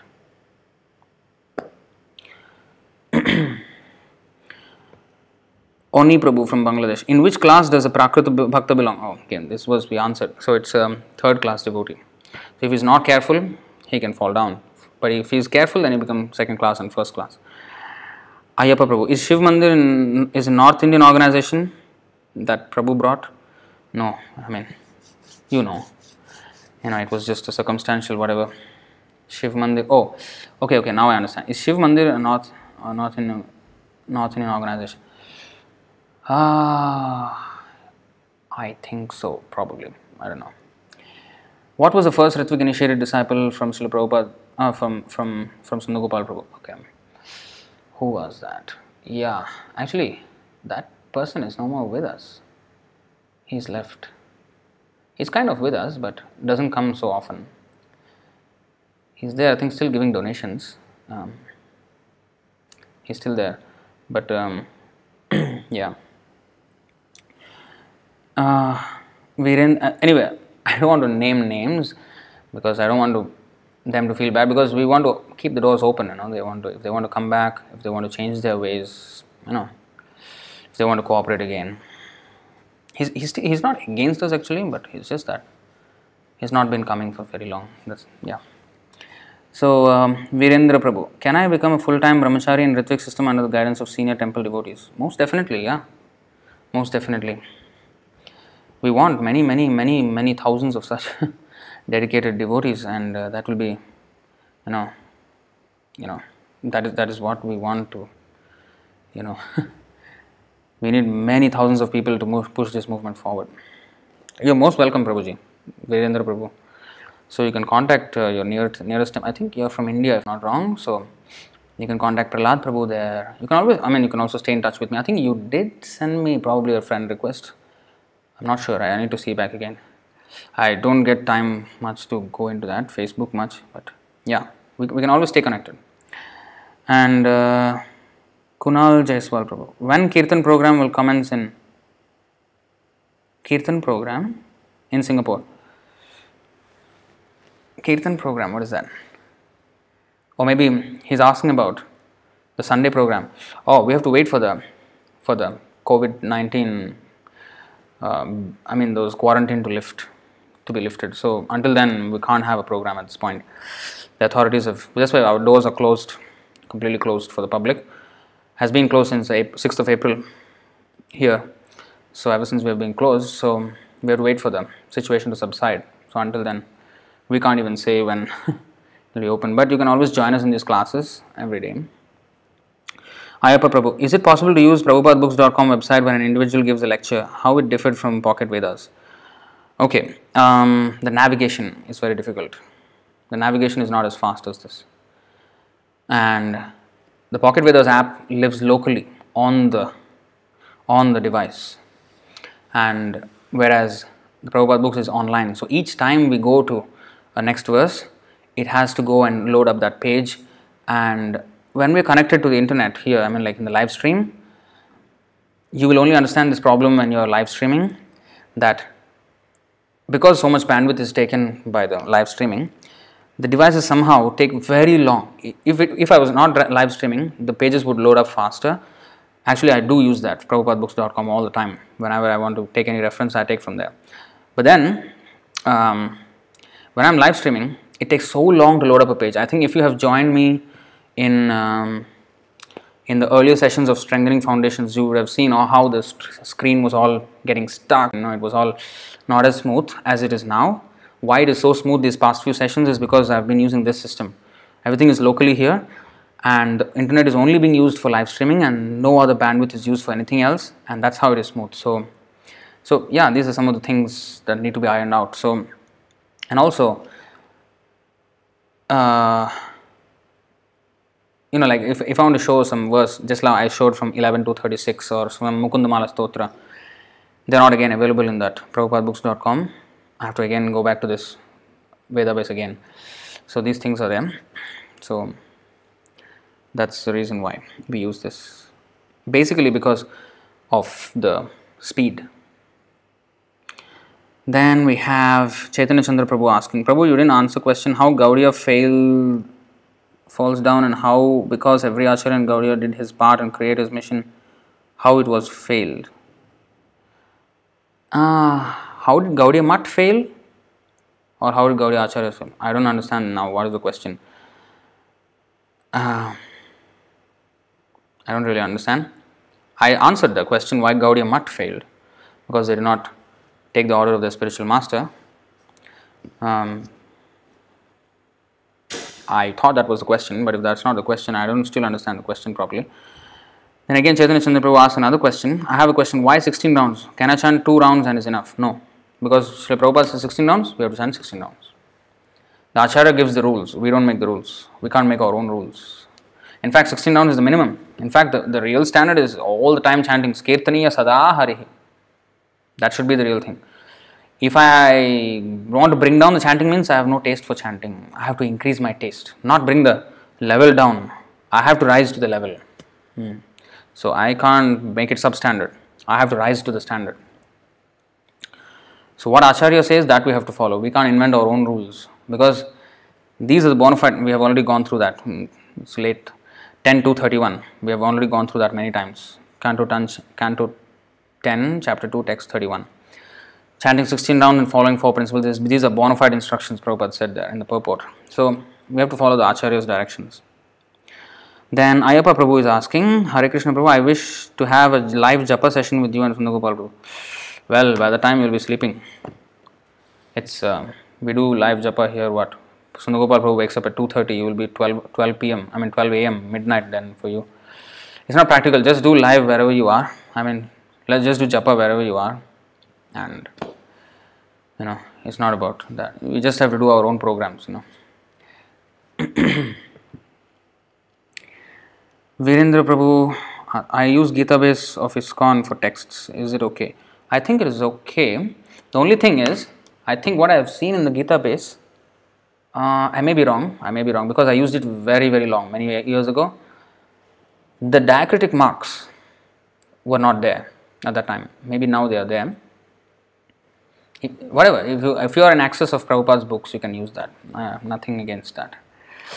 Alright, I think with that, I will wrap up the session. Thank you all for attending this session for so long, 3 hours. So, thank you very much. Śrīla Prabhupāda ki Jaya. Tomorrow we will start a new series. I think Ishopanishad will be the next topic. That's what I'm thinking. Yeah, we will start with Ishopanishad. And then, I have other plans. So, we will try to keep this daily sessions going. Those will be not as long because these Ṛtvik session especially was very important and a lot of questions as well. So, it was long. I'm sorry for taking so much time. But those sessions won't be as long. We will try to finish them at 9:15 p.m. here in Singapore and take questions, and then that's it. If anything, then we can always go to the next day. So, we will go like that. Alright, so thank you very much. Śrīla Prabhupāda ki Jaya, Ananta Koti Vaishnava Vrinda ki Jaya, Shri Shri Radha Madan Mohan ki Jaya, Nitai Gaur Premanande, Hari Hari Bol, Hare Kṛṣṇa.